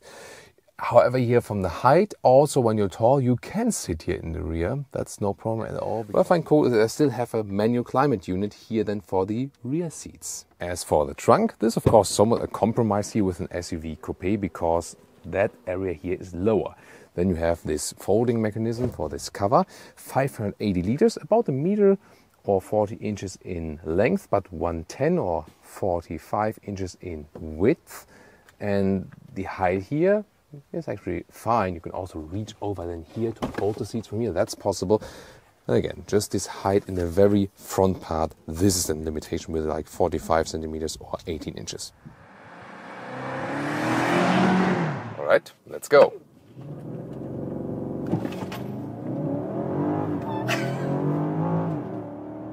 Plop, that's 100 kilometers an hour, 60 miles an hour.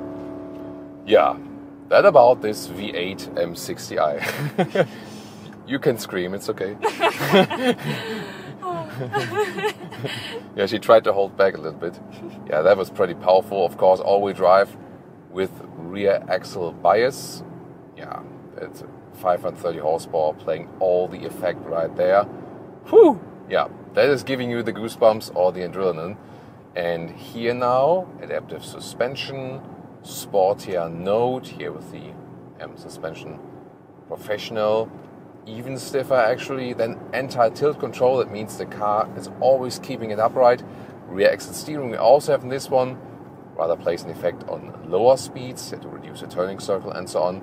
Wow, this doesn't feel like driving an SUV actually. And whereas the X5, especially in standard trims, doesn't come close like to the sportiness of a Porsche Cayenne, here in the M60i trim and also with the stiffer suspension, yeah, this is matching the Porsche Cayenne in the sportiness, or at least coming close. So you can definitely compare these.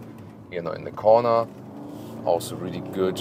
As for the steering feel, very precise how you steer in the vehicle. You know what the vehicle is doing, and I'm really happy with the steering feel in the X5 and in the X6 as well. Yeah, there you hear the V8 definitely even louder than in the US versions without that petrol engine particle filter. Whew, wow. I mean, in tight corners you still feel the weight, yes. In the low seating sedan, sports car or something will be sportier in the corners because of the center of gravity. But still, considering for an SUV, this is as good as it gets. And I'm not really sure if the true M version would deliver you so much more driving fun. It is just stiffer, you know, and of course way more expensive. So if you ask me, this is totally fine here. And I think the M60i is also the better everyday vehicle because although you have the stiffer setup here in the M suspension, it still feels really nice to drive. Also, no, I was checking if it's an animal or just a leaf on the road. Also thinking the adaptive suspension is totally fine if you compare it to a possible air suspension in this vehicle, because here you have the compromise between sportiness and comfort. And even though we have 21-inch wheels, okay, the road is actually quite good here also. We're driving around, you know, Bavarian towns here at this moment, and of course was outside. We have to see how it gets when it's a little bit bumpier, but wow, what a driving experience. Very cool, sporty driving here. Really enjoying that. Wow. Yeah, so difference X5, X6 is more about really what suspension you pick.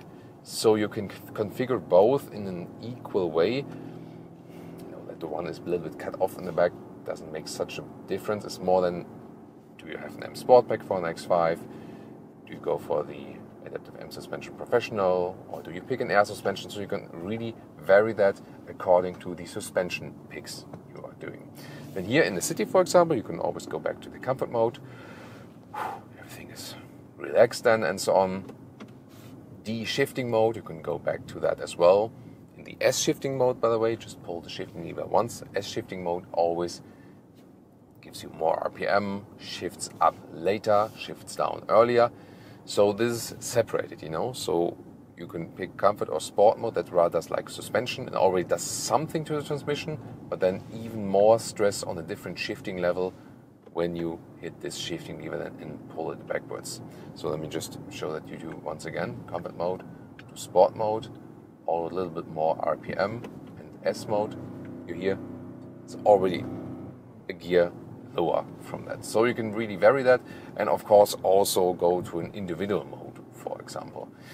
It's also important then from the sound from the outside, because maybe sometimes you have situations where you think like, doesn't need to be that loud when you're close to the neighbors or something. Maybe other situations where you think like, hey, I don't care, make it as loud as possible. Heard that sound?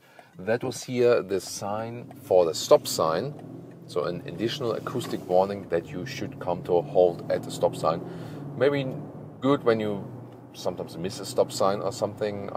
Yeah, and of course there's a really high fine for not like coming to a total standstill on the stop sign. If you are here in the comfort mode, by the way, don't hear so much from the engine, but of course at the same time you can always go for the pin through, and then you also have all the power you need. So this is always possible, and maybe also some situations where you get on an autobahn and you need the sudden push. Talking about German autobahn, motorway with even higher speed. Alright, sport mode, S shifting mode, and German autobahn from 120 kilometers an hour, so like 70 miles an hour. Let's go.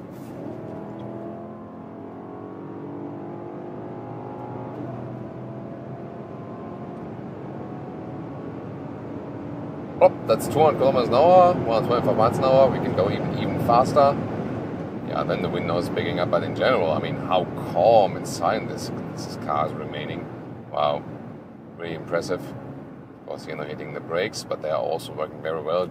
Good feeling also for the brakes, indeed. In general, I mean, like here at the normal motorway speed and non-German thinking, like 100 kilometers an hour, 60 miles an hour, you hardly hear any wind noises at all. So it's really silent, and this is also the other side of this vehicle. Yes, you can go attack and so on, but when you go comfort mode and normal shifting mode, then it's as silent and comfortable, just like a normal X6 or X5.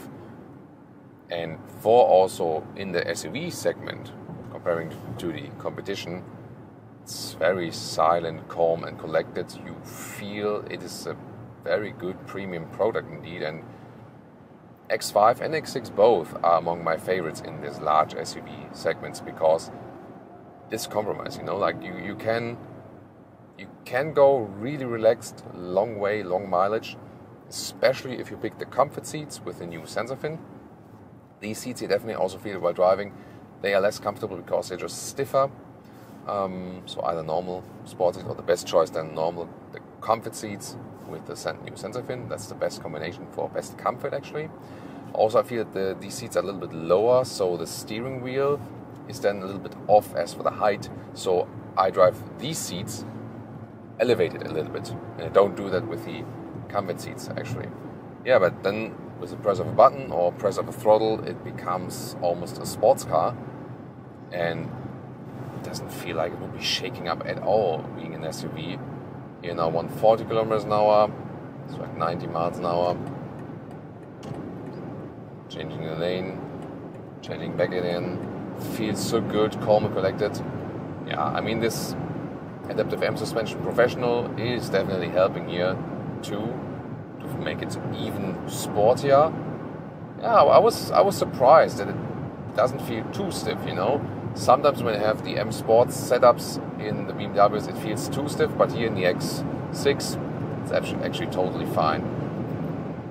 Now at only like 170, 180 kilometers an hour, then the wind noises are picking up, but it's actually also fine, you know, so I can't expect more from that. Look at that, how calm and collected the car remains at this high speed. You hardly feel the speed at all. Really nice. Even at these speeds, of course, you can activate the assistance systems. The assisted driving here with the active lane keeping assist also works at that speed. It's not necessarily meant to do it for that, but yeah, also keeping the distance to the car in front of us, for example. And then here, once again, also accelerating again. Here in this slight bend, the lane is being kept. And let me also show you the automated lane change. Go, just tipping it, and then the vehicle does it on its own. Just didn't work at super high speeds, so they have a speed limit for that. That was with 140 kilometers an hour, still worked. Let's see, 160. Yeah, still doing it at 160 kilometers an hour. Wow, that's impressive. So, of course, most fun is when you do it yourself, and also using the turning indicator yourself, for example, really like putting it in. That is so much fun. So not tipping it, but really like bang, putting it back again. That's really cool. Has so much good haptic feeling for that. I like to do that here once again. Wow, what an Autobahn SUV we have here. And yeah, one thing you, by the way, feel the new mild hybrid system is not on the Autobahn, but when you're driving really slowly, for example. And then there are some electric moments actually where the engine shuts off and you roll basically, like when you're parking in and out. There this mild hybrid system can play a role. Other than that, minimum consumption when you're not doing things like this, like 11 liters on 1 kilometers, 20 mpg US, 25 mpg UK. So it's like 5 mpg less or 2 liters more definitely in comparison to the 6 cylinders. So the 8-cylinder will consume more fuel, definitely. And of course, when you do more high-speed driving like this here, yeah, then it gets definitely worse. Here we're at the moment at 14 liters on 1 kilometer, so that these are figures less than 20 mpg, of course. So yeah, always depends on how you drive. A review that you requested is the all-new Range Rover Sport. Here was Thomas and Autogefühl for you in 4K, full screen, full length. Let's go with the front that has this new fluent, seamless design for better wind efficiency, but also for this modern approach. The lamps here with a very slim daytime running light, very well integrated as well. This dark blue Norse color here, very beautiful today with the copper accentuations. This is a top trim autobiography, and there's news to come also in the interior. The questions are for today. Can they transport the Range Rover Sport into the modern era? Are they also challenging the German competitors like Mercedes, Audi, BMW? And also, how does it compare to the Range Rover versus Range Rover Sport? All of these questions right now. I think from the design here in the front, it is evolutionary, yes, but still more modern with this very fluent approach. I think a very impressive look in the front. What do you think? Turning indicators here look quite cool. They do not replace the lower part, but they appear here in the higher part. Very slim integration, but very well visible. 4,95 meters or 195 inches is the length of the Range Rover Sport. Now, what is the difference to the Range Rover? Wheelbase is actually the same. Astonishing, right? Has been the same also in the previous generation. To the short wheelbase Range Rover. So the big difference is, in the Range Rover, there's also a long wheelbase version available, which is not available here for the Range Rover Sport. And also from the roofline, from design, this one here has a sportier rear roofline, just for this little bit sportier touch indeed. And we'll see if this one has any effect on the interior later on. And the rear overhang is a little bit shorter. It's about 10 centimeters or 4 inches shorter than the short wheelbase Range Rover. So from these dimension, aspect, not too much big difference then between Range Rover Sport and Range Rover. Astonishing, isn't it? Wheels from 21 to 23 inch. These here are the biggest 23-inch wheels. We'll also test in the driving part if this will have an effect on comfort. Once again, the beautiful copper accentuations, really liked here in the autobiography trim. And also, technology highlight, next to the air suspension, which is standard, you can also get a 7.3 degrees opposite direction steering rear axle. This is a maximum 7.3 degrees, where the rear wheels steer in the opposite direction than the front wheels are turning in. And that gives you more agility in slower driving and also better in the basement garage. Turning circle is reduced and so on. So this makes this car so much more agile and easier to steer around parking in and out. In the rear also a calm and seamless design, and I think that's a great step in this new generation.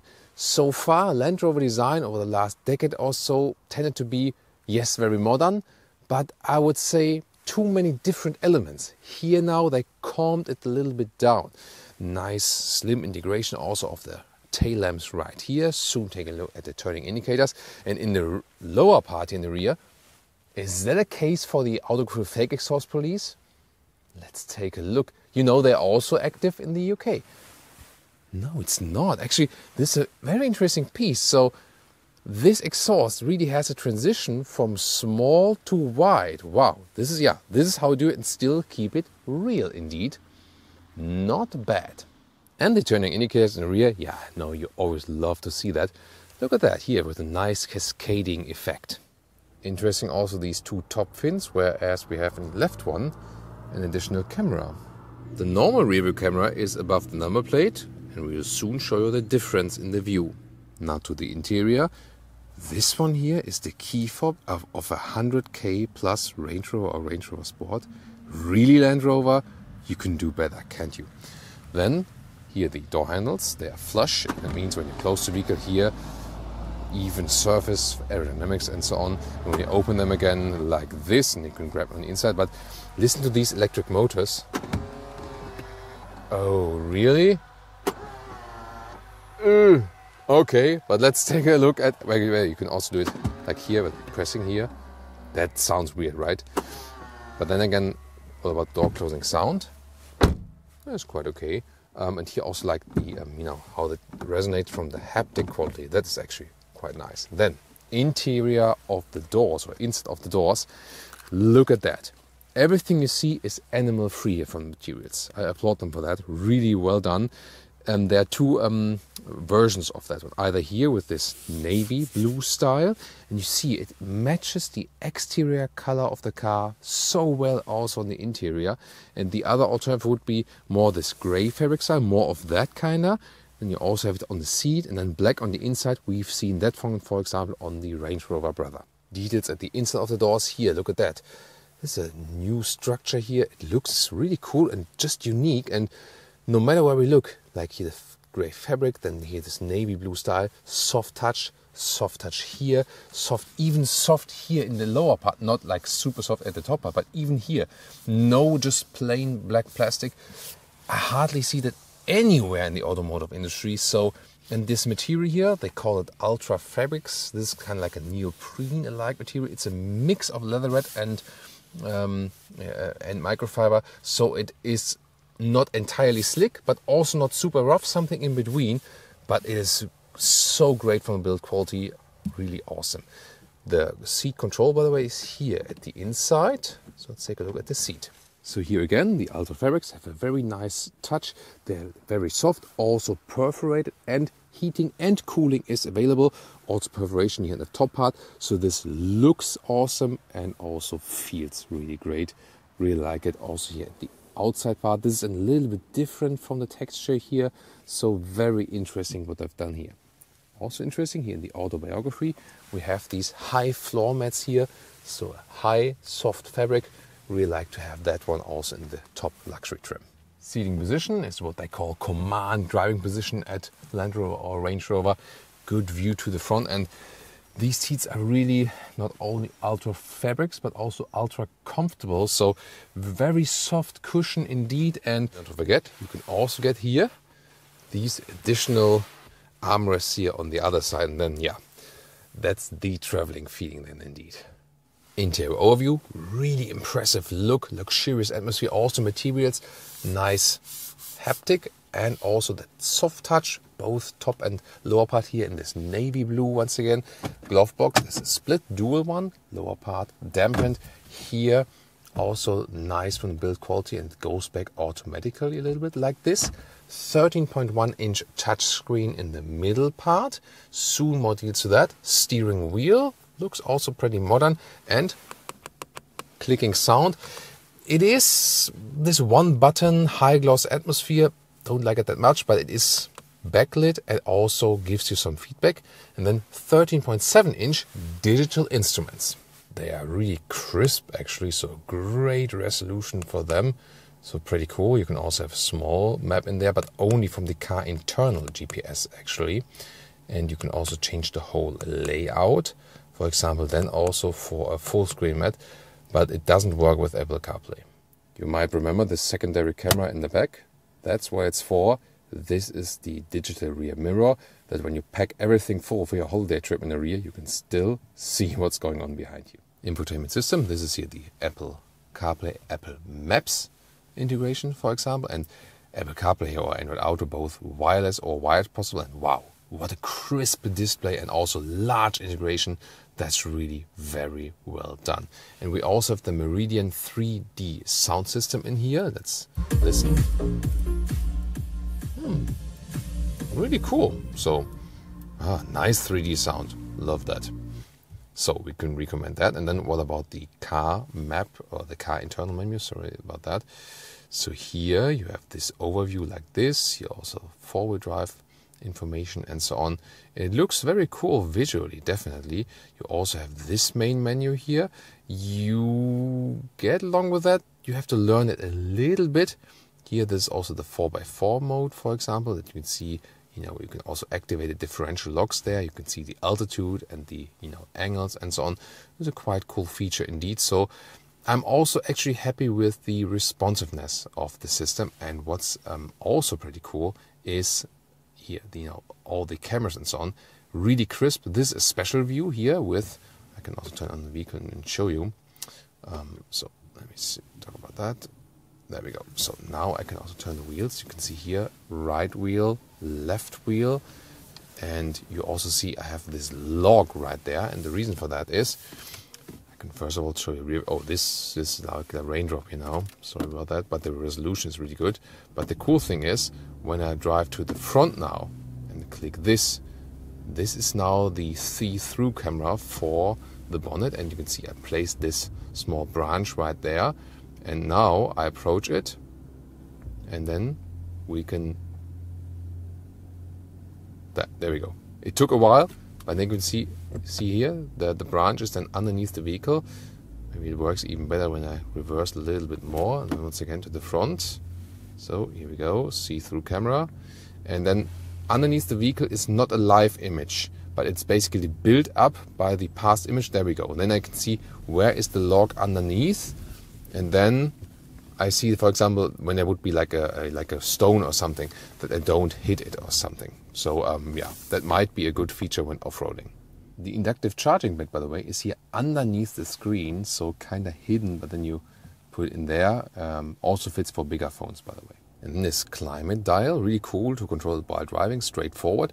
But they didn't want to have like 3 turning dials, and that's why you lift this one here, and then you can control the vent strength. Or when you press, you're back in the temperature mode, and then you press once more, and then you can go for the cooled seats or for the seat heating. So also to control while driving is a very interesting solution indeed. What do you think about this? You also have the same dial here for the passenger side. And then, the sticker here for winter tires, 240 kilometers max. Come on, who's driving 240 kilometers in winter time with winter tires? Yeah, but these stickers then always when we have winter tires in Germany, but you could also remove them. Start-stop is here. Then there's still a manual volume jog, and this is the shifting lever. Once again, also with this very nice structured surface then. Just pull it down for drive mode and one more for the S mode. Then the engine also goes on here. And on the right side here, then this is like auto terrain select, but you can also pull it up, and then you can select the driving modes yourself. For example, like for snow, ruts, sand, and so on. Most of time off-road modes, or also the dynamic mode. And here this button here is for the low range, and you have to put it in neutral, and then you can also use this transfer case. Other than that, hill descent control is also activated by that then, or in the middle part this would be the button to go all EV with the plug-in hybrid. Panoramic roof, yeah, you can either have it really dark in here, or first of all open this shade. Takes a while, but it goes really all over the vehicle, and then it's a beautiful view then to the sky. And when we have finished that one, I can also open that whole thing, because it's also one that can actually be opened. Wow, that's really all over the vehicle. Here we go, either this step or then opening it all the way, and it's really wide and very long indeed. And this large middle console, good material here. Open this one, some space, and then you have this cool box here, 2 levels of cooling. Then it's also illuminated, pretty spectacular. So it's really very cool indeed then there. And then in the front part, you can slide this one open, have adaptive cup holders. They're very wide indeed, but you can slide also this one completely back, and then have USB-A and USB-C charging down there with more space. And just under the middle console, there is another hidden USB-C charger. Then the rear seating area, also with this nice blue look here, same good material. And then we get on the inside here, shoe tab of course. Oh, look at that here at the inside of the windows. It's a manual shade in here, especially for the kids and so on. It's good. And once again, great quality also at the rear here. Really like that. Yeah, rear legroom.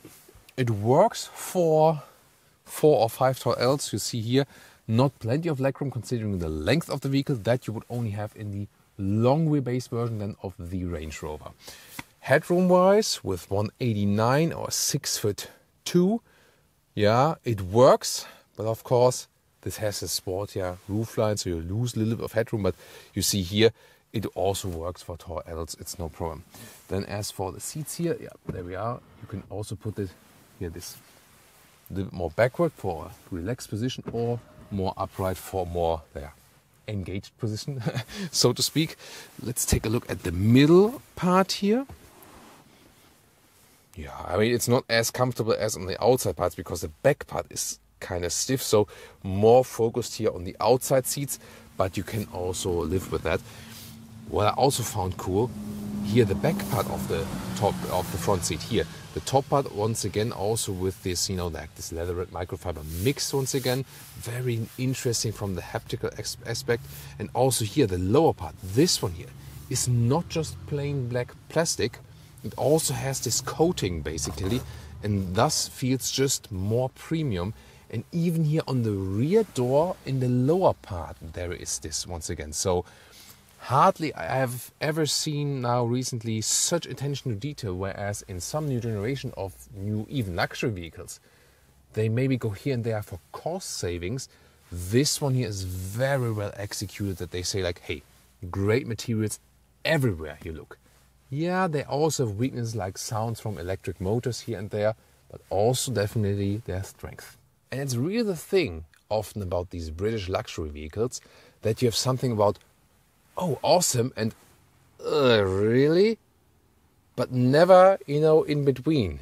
That's really interesting, isn't it? Well, I have also bought British luxury vehicles myself in the past, because they always have something, don't they?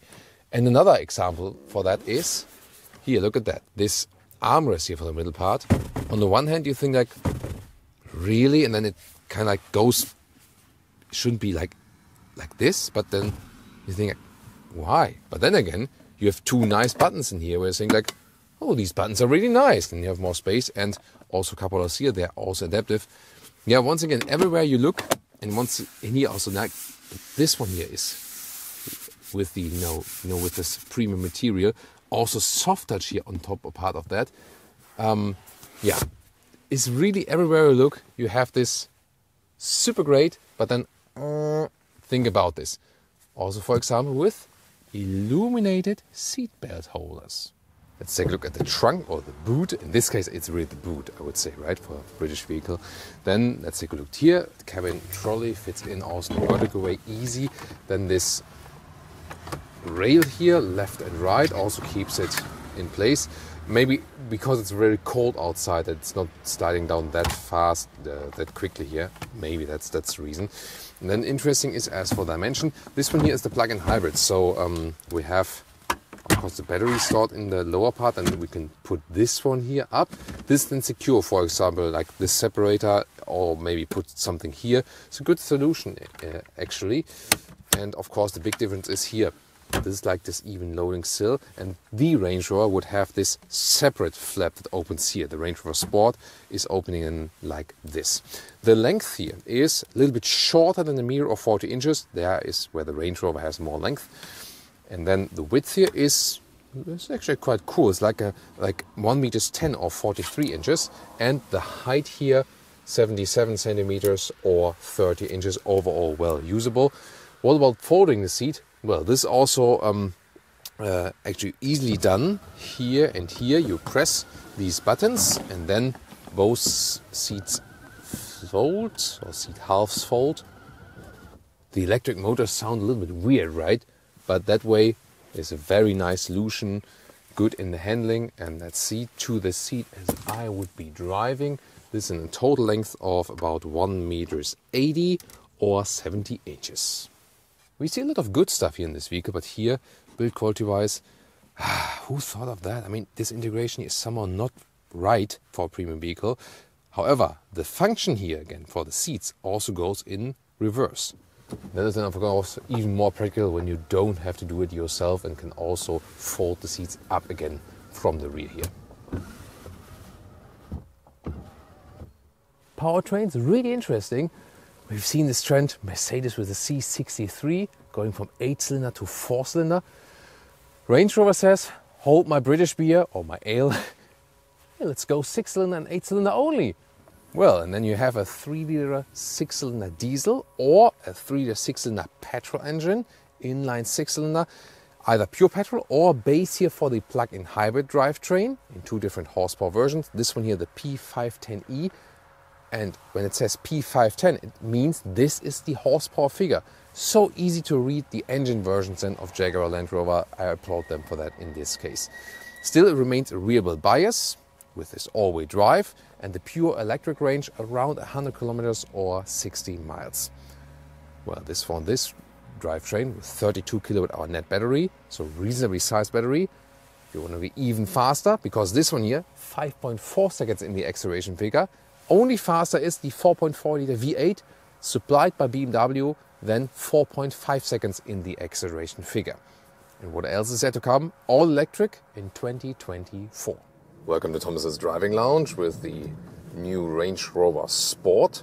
Here in the plug-in hybrid version, that means it's the second quickest version behind the V8. Here 5.4 seconds is the official acceleration figure.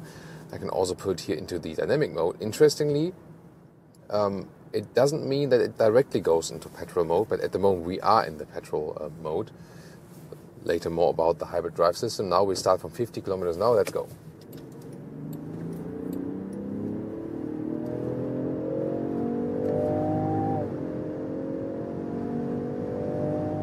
$150, $180, and 200 kilometers an hour, 125 miles an hour. Oh, now, wow, significant wind noises here picking up here, then that's interesting. So below it, it's okay, but not above 200 kilometers an hour, but still, I mean, we are like a driving cupboard, basically. And the Range Rover Sport, with a little bit sport here, approaching the big Range Rover brother. Soon also more to the comparison. Feels very settled here on the road. Steering at higher speeds is a little bit wake. It's also better at lower speeds. Now hitting the brakes, and of course here with the plug-in hybrid we can also use recuperation. If there's more braking power needed, then we also use the real brakes. But of course the plug-in hybrid does save some of the real brakes, so you don't have to switch then the disc that often. Very interesting, definitely. And here, very silent now at normal highway speeds, so that's noise insulation. Holy the hell? So, I'm not sure if you've seen the sign, but this is here 80 kilometers an hour speed limit before this tunnel, and that was like 160 or something in the Ford Fiesta. Whoa. Okay. Well, you see a lot of things on public roads, for sure. Here in the tunnel now, yeah, you can see very, very nicely these instruments and the infotainment system. Very crisp also in the dark to see that everything, but not too much ambient lighting though. But I can also see the illuminated buttons, so when I want to control something while driving, it's easy to do so. And told you that in the interior part, it has a straightforward user interface for the climate unit and so on, so you can easily indeed switch that through while driving, so I'm really, really happy with that. The key thing here always of the Range Rover or Range Rover Sport is this command driving position. King of the road experience, you sit high, you have the standard air suspension. When you have waves or something, it really, like evens out everything in a very smooth way. It feels so luxurious while driving. That's awesome. The only thing is here, we are equipped with the 23-inch wheels, the biggest wheels that are available for this vehicle. And these are making some smaller, bumps on the road kind of uncomfortable. So I would not go with the 23-inch wheels. They look great from the outside, yes, but rather stick at least 22. If not, I would really recommend start with the base 21-inch wheels. They just make the ride more comfortable, and then you really have the most comfortable ride. Here now, this area is a little bit higher. This is also interesting. I sometimes tend to activate the off-road gauges here, because then I also see the altitude changes.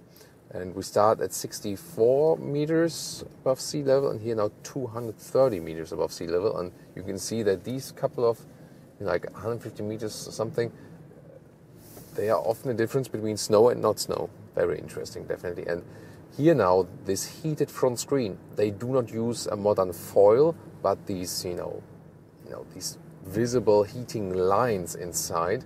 And yeah, I personally, myself, well, especially when you're driving like here against a white wall at this moment with this fog, I majorly see that. And to me, it is indeed a disturbing thing. So I would rather go without it.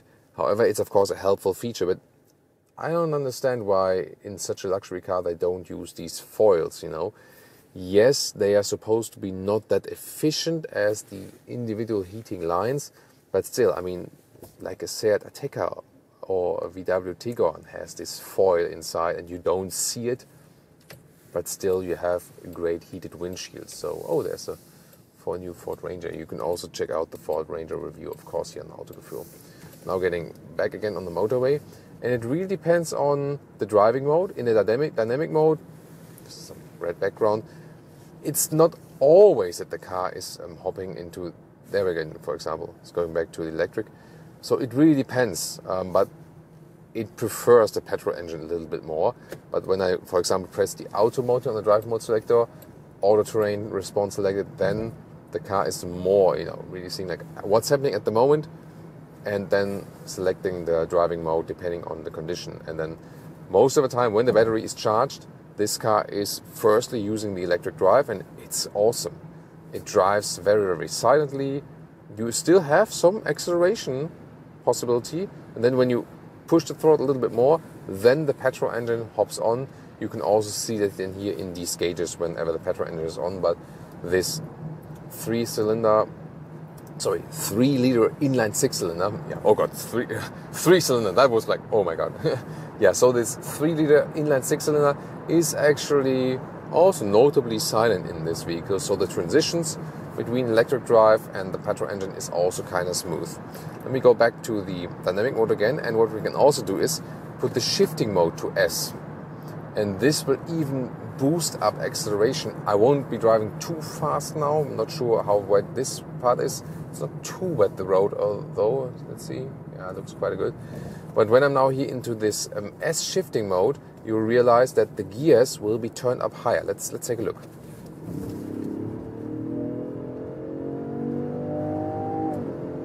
There we go.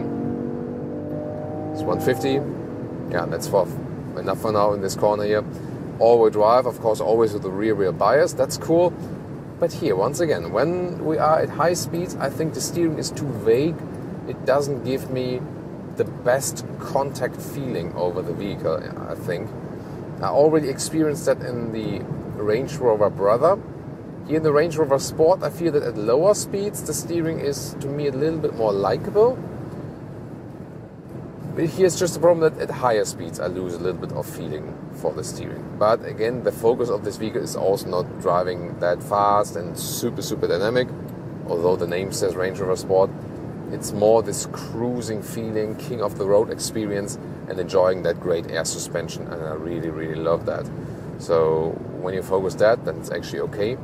And when you now think Range Rover versus Range Rover Sport here in this new generation, I don't feel there is a big difference. And the thing is also, considering they have same wheelbase in the short wheelbase version, which I have also driven, the difference is really not that large. Yes, it has some sportier touch here, that it's a little bit shorter in the rear with the overhang. That brings some more sportiness, definitely. Oh no, there's salt on the windscreen. It's not that good.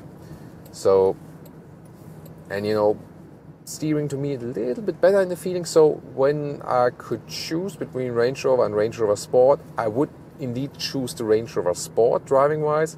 Feels a little bit sportier indeed, a little bit more fun to drive. At the same time, you don't lose anything. The only reason to go for the Range Rover would actually be if you want that long wheelbase version for more chauffeur purposes in the rear and so on. But if you think about the short wheelbase version, you might as well save 20k or something and then pick the Range Rover Sport. That's that's my take. And this hybrid drivetrain here is really nice. You can go back to the driving mode, also the normal D mode once again, and also pushed in the terrain response mode. Then everything is done automatically. So I feel the transitions are handled very, very nicely. So for example, in the Mazda CX-60 plug-in hybrid, there we had like stronger transitions between the drives, but here I think done in a really fluent way. And this battery size also gives you enough pure electric driving. As I said, it could up to be 100 kilometers or 60 miles, but that's a maximum figure actually.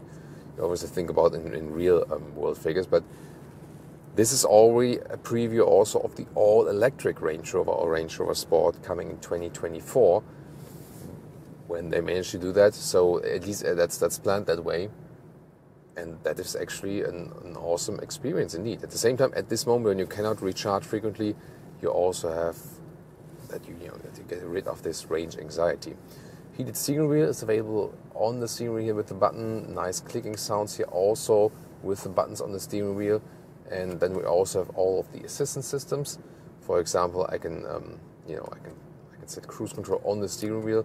It depends on also, of course, which trim you have, which one you have and which one you don't. Cruise control, for example, is set here on the steering wheel, plus and minus and so on. And then also the distance to the car in front of me is being kept. Adaptive cruise control. I can also adjust the distance here with the steering wheel buttons. So far so good. And also there's a separate button then for the active lane keeping assist. So it's also easy to activate or deactivate it. And it really depends on when the car is realizing when it's able to do that. Here at the moment there's a road without a middle wide line, and so the car says, nah, rather not do that. So let's see if that changes as soon as a middle wide line appears. What is very interesting is also the rear axle steering, and it gives you a new agility feeling for that. So especially at lower speeds it's going in the opposite direction than the front wheels, up to 7.3 degrees, and that's kind of astonishing. It's really high figure. We only know from Mercedes that in their non-AMG models they sometimes even now offer up to 10 degrees in some models, for example in the new C-Class or also in the EQS then as an option. But here quite wide, and that gives you a lot of agility. It's easier to maneuver in and out in the basement garage, for example. So that helps you parking in and out this huge SUV, and also gives you a lot of driving fun at lower speeds indeed. Yes, rear axle steering always feels a little bit unnatural, but definitely it's a very good feature here for this vehicle. It's standard for the plug-in hybrid. Depending on the engine version, it's an option. You really have to go deep into the prices and the configurator your market, configure it together with your engine pick actually. But now the question is, it says Range Rover Sport, or as Gary McGovern, Land Rover designer, would say, Range Rover Sport. Then we have to see how much sport is there in this vehicle. All right, one more time, dynamic mode and also S Sports shifting mode. We have, of course, power for both drivetrains. Let's see, how sporty is it? Yeah, I think steering once again could be a little bit more connected to the vehicle. Oh, what that rear axle steering. It's kind of like the rear is like floating around, not in a bad way, in a good way. That's really cool. Let's see how far I have to turn the steering wheel here, almost one way around. Rear axle bias as well. Yeah, it's a little bit. See, like at first it doesn't come that fast, and then you get an enormous push by that electric drive as well. So not the most harmonious acceleration feeling. So indeed, yeah, I think this combination that the power sets in a quite spontaneous way then, but just after a short while, together with the wake steering, I have to say, no, it is definitely not focused on driving fun, even though here this badge says Range Rover Sport. So yeah, that's the catch. I really love driving this vehicle, but not for its sportiness, but rather automatic driving mode, the Range Rover or Range Rover Sport, even though this one has, this little sportier touch. These vehicles are for the king of the road driving experience and for enjoying, this floaty ride. This is the main focus, and this they are still doing in a very, very nice way. And also the seats here for long-term comfort are really great. This Ultra Fabrics, all vegan interior. As I said earlier, even the steering wheel, it feels better even than the old school solutions. And they also test them for long-term durability in the test facilities actually. So great job as for this.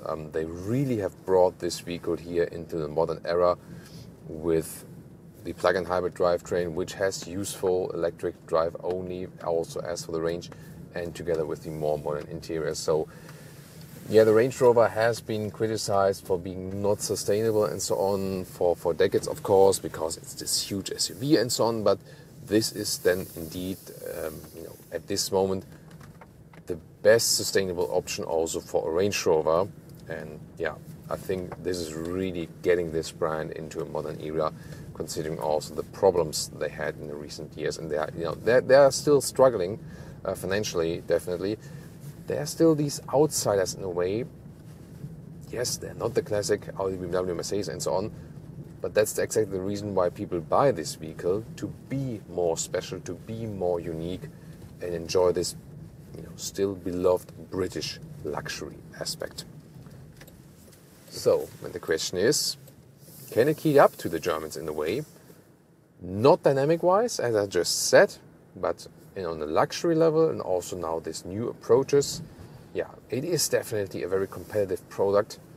It's just a question like, what do you exactly want? When you want that great luxury experience that's just a little bit more personal and unique, then it's definitely worth thinking about it. A full driving review of the updated VW Touareg. As you might know, this is also a sibling to the Audi Q8, the Porsche Cayenne and the Bentley Bentayga, and the chassis all built in the very same factory, and this one here is basically the cheapest of the siblings. Is this the strong thing for the Touareg, or is there more? And what have they changed? Let's find out with Thomas and Autogefühl in 4K, full screen, full length. Let's go here with the front, which has been updated here with the very nice horizontal stress. Look at that, this integrated light strip here in the middle now, and new headlamps.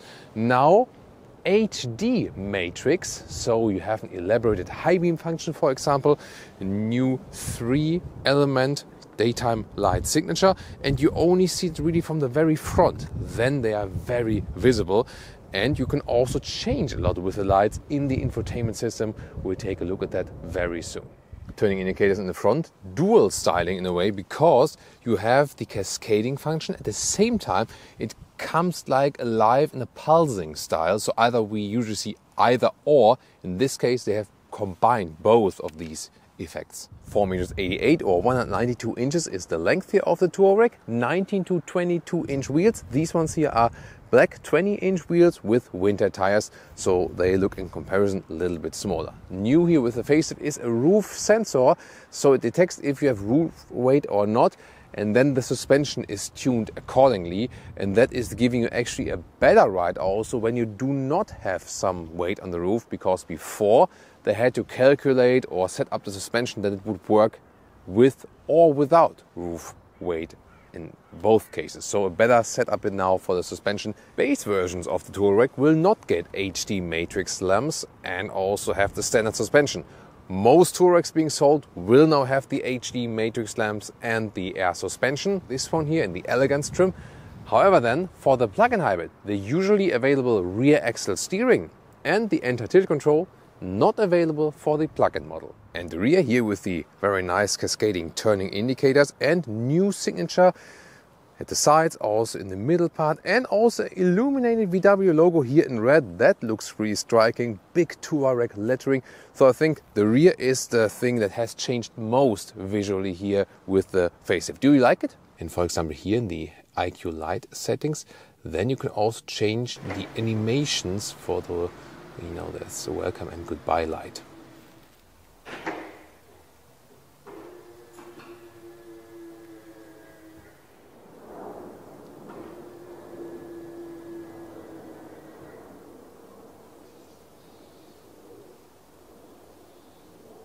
Key fob, slim, nice, good.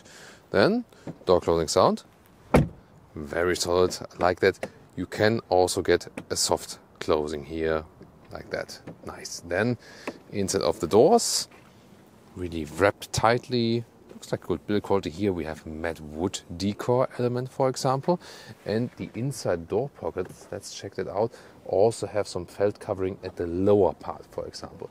Then interior here with some capacitive BS touch buttons at the steering wheel. yeah, they're not that good to use. At least we have the heated steering wheel command directly at the steering wheel as well. Then we have contour stitches here on the soft touch dashboard. Seats, sadly only animal skin available, so there are no alternatives there on the horizon, and they will also not change that.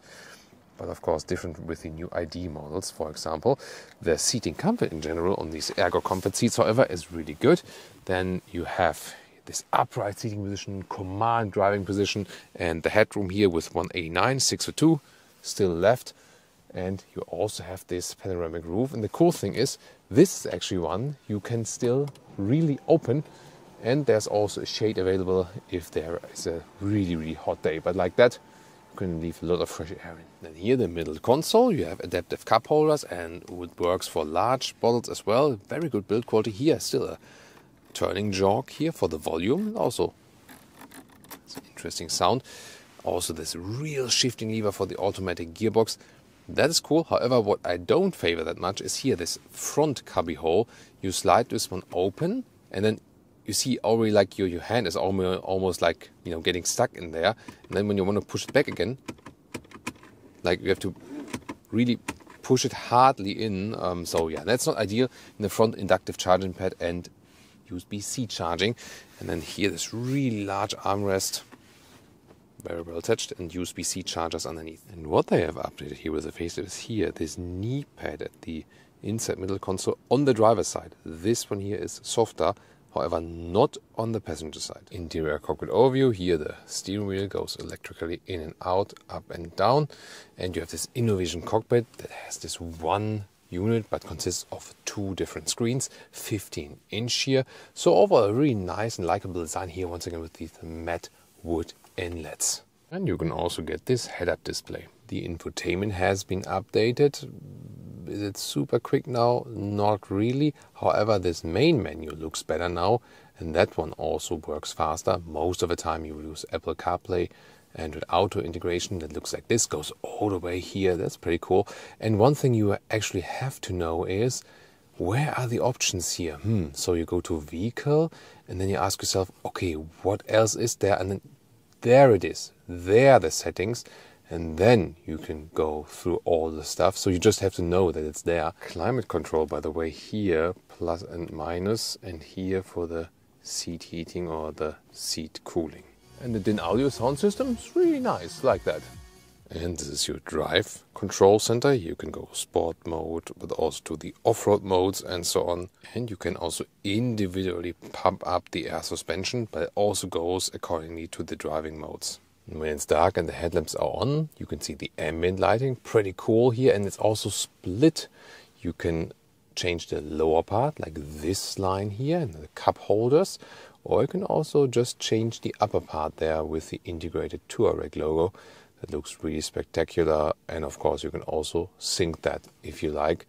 Yeah, pretty cool, isn't it? And here at the side you have a nice puddle light to show you the way to the door. And now Leah is showing you a very interesting feature with the sun blinds right there, because there is a double one. Not many cars have that anymore. So here for the side sun, for example, and then when you have like special light situations where you kind of comes from both sides, you can protect yourself. Definitely have enough space here as a tall adult, here knee room wise, even if a tall driver is driving like this. And also as for the headroom with 189 or 6 for 2, is fine with this panoramic roof. Very nice and upright seating position. You can also vary here the back angle of the seat, more sleeping position or more upright. This middle seat here has this huge middle tunnel, but an own climate unit as well. And even cooler in this lower unit there. Look at that, when you put this one open, USB-C charging now, and a real powered socket here, 230 volt, that's nice. And actually, also the middle seat is fairly comfortable, and that is not that, that often with the vehicles. You can put down this here for cup holders. They are not adaptive though. Oh, and I like this manual rear shade here, very nicely cut out, and also this top part here is soft touch at the rear. Well, look at these touch lights here in the rear. They are nice, aren't they? The trunk or the boot, 810 liters or 655, a little bit reduced for the plug-in hybrid. However, good width here, more than 1 meter or 40 inches. The length is about 90 centimeters or 36 inches. And here the height, a little bit less than 80 centimeters or 30 inches. Overall, quite good result. You can fold the seats right here, left and right, easily done. You can then put the seats really flat from the passenger cabin if you like. And the overall length to the seats we're having here a little bit more than 170 meters or 67 inches. The charging cable needs to be stored right here. You can also put that one flat here, or battery vacuum cleaner, just so everything always cleaned for you. And what's also interesting is that we can lower the vehicle if you have the air suspension to load in and out things easier. And also the towing hook can be folded out electrically right here at the bottom. Takes some seconds. There we go. Nice. Touareg is now all about the 3-liter V6 TDI, the diesel, or the TSI, the turbo petrol engine. This is also the basis for the plug-in hybrid version here, the V6 TSI. And usually the acceleration figure here is around 6 seconds, classic all-wheel drive with some rear-wheel bias. And in the plug-in hybrid version, then you also have an integrated electric motor, so it doesn't change the all-wheel drive distribution. However, with the update here now, still at 14 kilowatt hours net with the plug-in hybrid battery, they did not go for the battery upgrade like with the Porsche Cayenne. So definitely a reason less to go for the plug-in hybrid. And also the consumption, which is still super high, around 13 liters here for the plug-in hybrid when the battery is depleted, which is very interesting or important because usually when, for example, recently we had the Toyota Prius, the plug-in hybrid version, and when the battery was depleted there, the hybrid system was working like it would be an inbuilt hybrid system. Here it does not work at all. When the battery is depleted, you have actually even higher consumption than you would have with a pure petrol engine, just off the, the increased weight and so on. And in general, I have used this very engine here in several other models of the corporation, and here it's the highest in the consumption, even comparing to the Audi Q8 and the Porsche Cayenne. Welcome to Thomas's Driving Lounge, BMW Touareg, Sport mode, 70 kilometers an hour to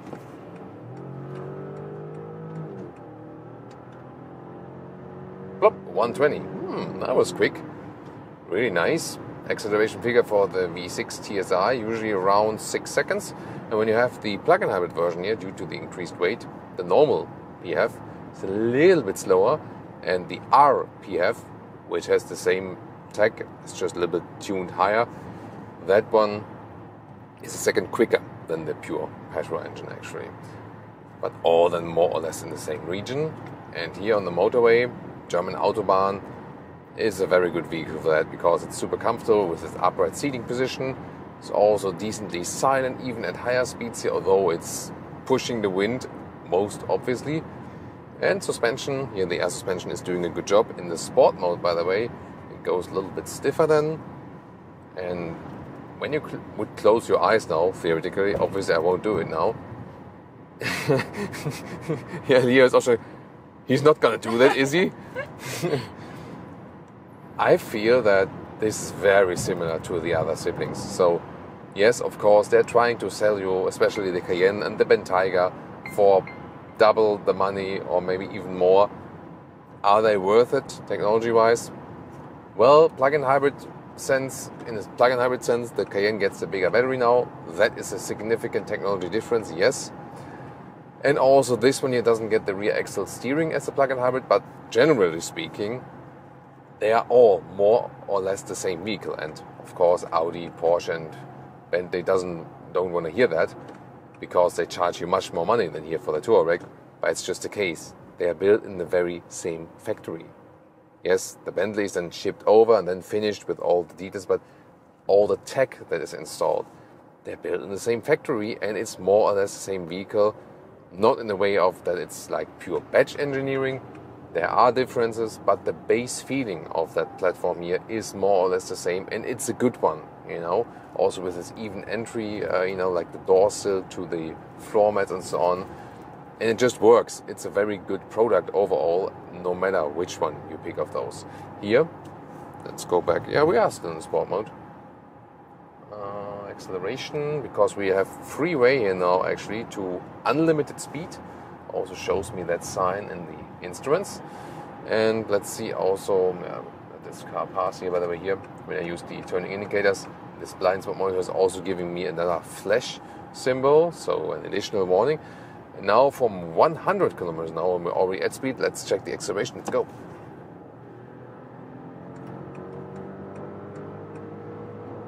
140, 160, 170, 180, and now we cancel just for security reasons. Now we have some recuperation finally from that plug-in hybrid. So good acceleration, and also still, I mean, considering it's a large SUV, very silent here, good noise insulation. Leah always has a very good sense for the noise. Silent? Yeah? Yeah, okay. I mean, she has better ears than I do, so, or maybe, probably I went too often clubbing when I was younger. But I always wear earplugs, you know, but still, maybe that's the case, or I don't know. She can hear much better than I do. And that's always a good sign. So it's very calm and relaxing, especially on long motorway trips. And of course, then usually you would go back to the normal mode. You also can charge, by the way, the battery while driving, but that's not efficient at all, doesn't make any sense. And then there are also these off-road modes, for example. This is an off-road capable vehicle. We also have special off-road episodes of the Touareg from this generation. They're super interesting to watch. You can check them all out. It's easy, by the way, to find it also when you use the YouTube search and just put in Autogefühl, so our channel name. You don't have to use the German umlauts. With you, it will work as well.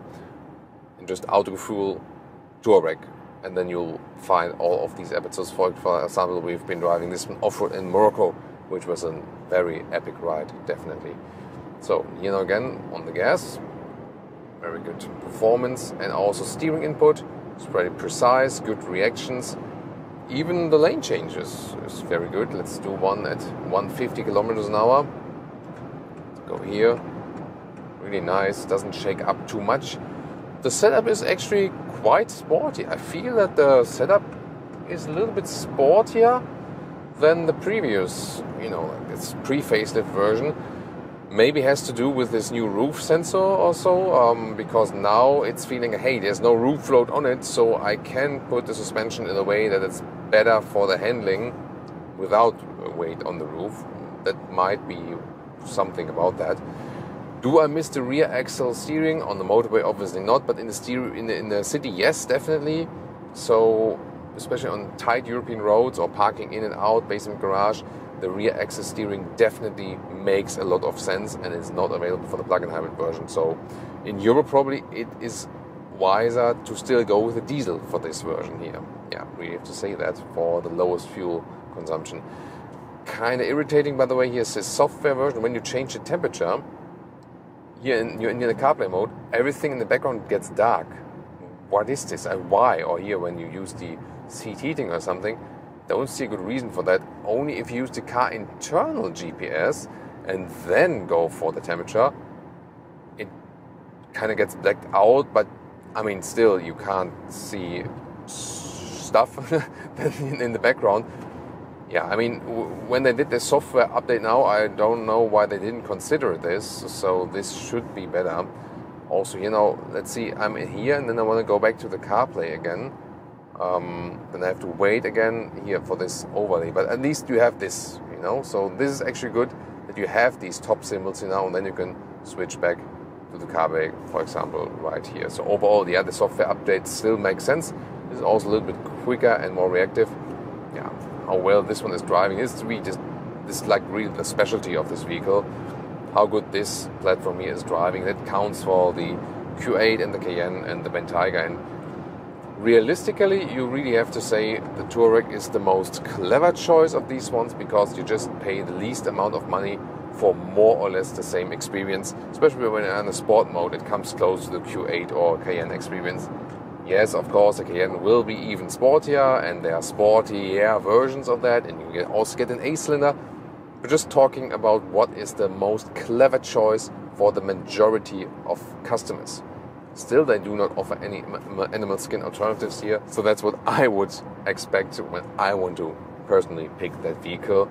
So that would be a deal breaker to me. But in general, of course, definitely a more clever choice in comparison to the more expensive models. And some city driving.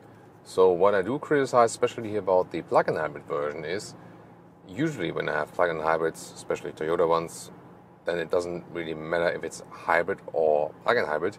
If the plug-in hybrid battery is depleted, it works like a hybrid still.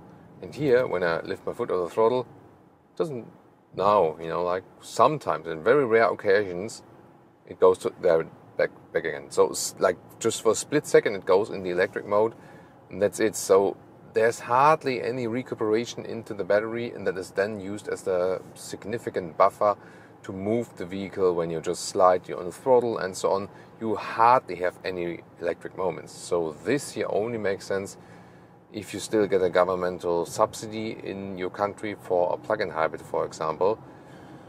Other than that, the plug-in hybrid version of the Touareg makes no sense at all.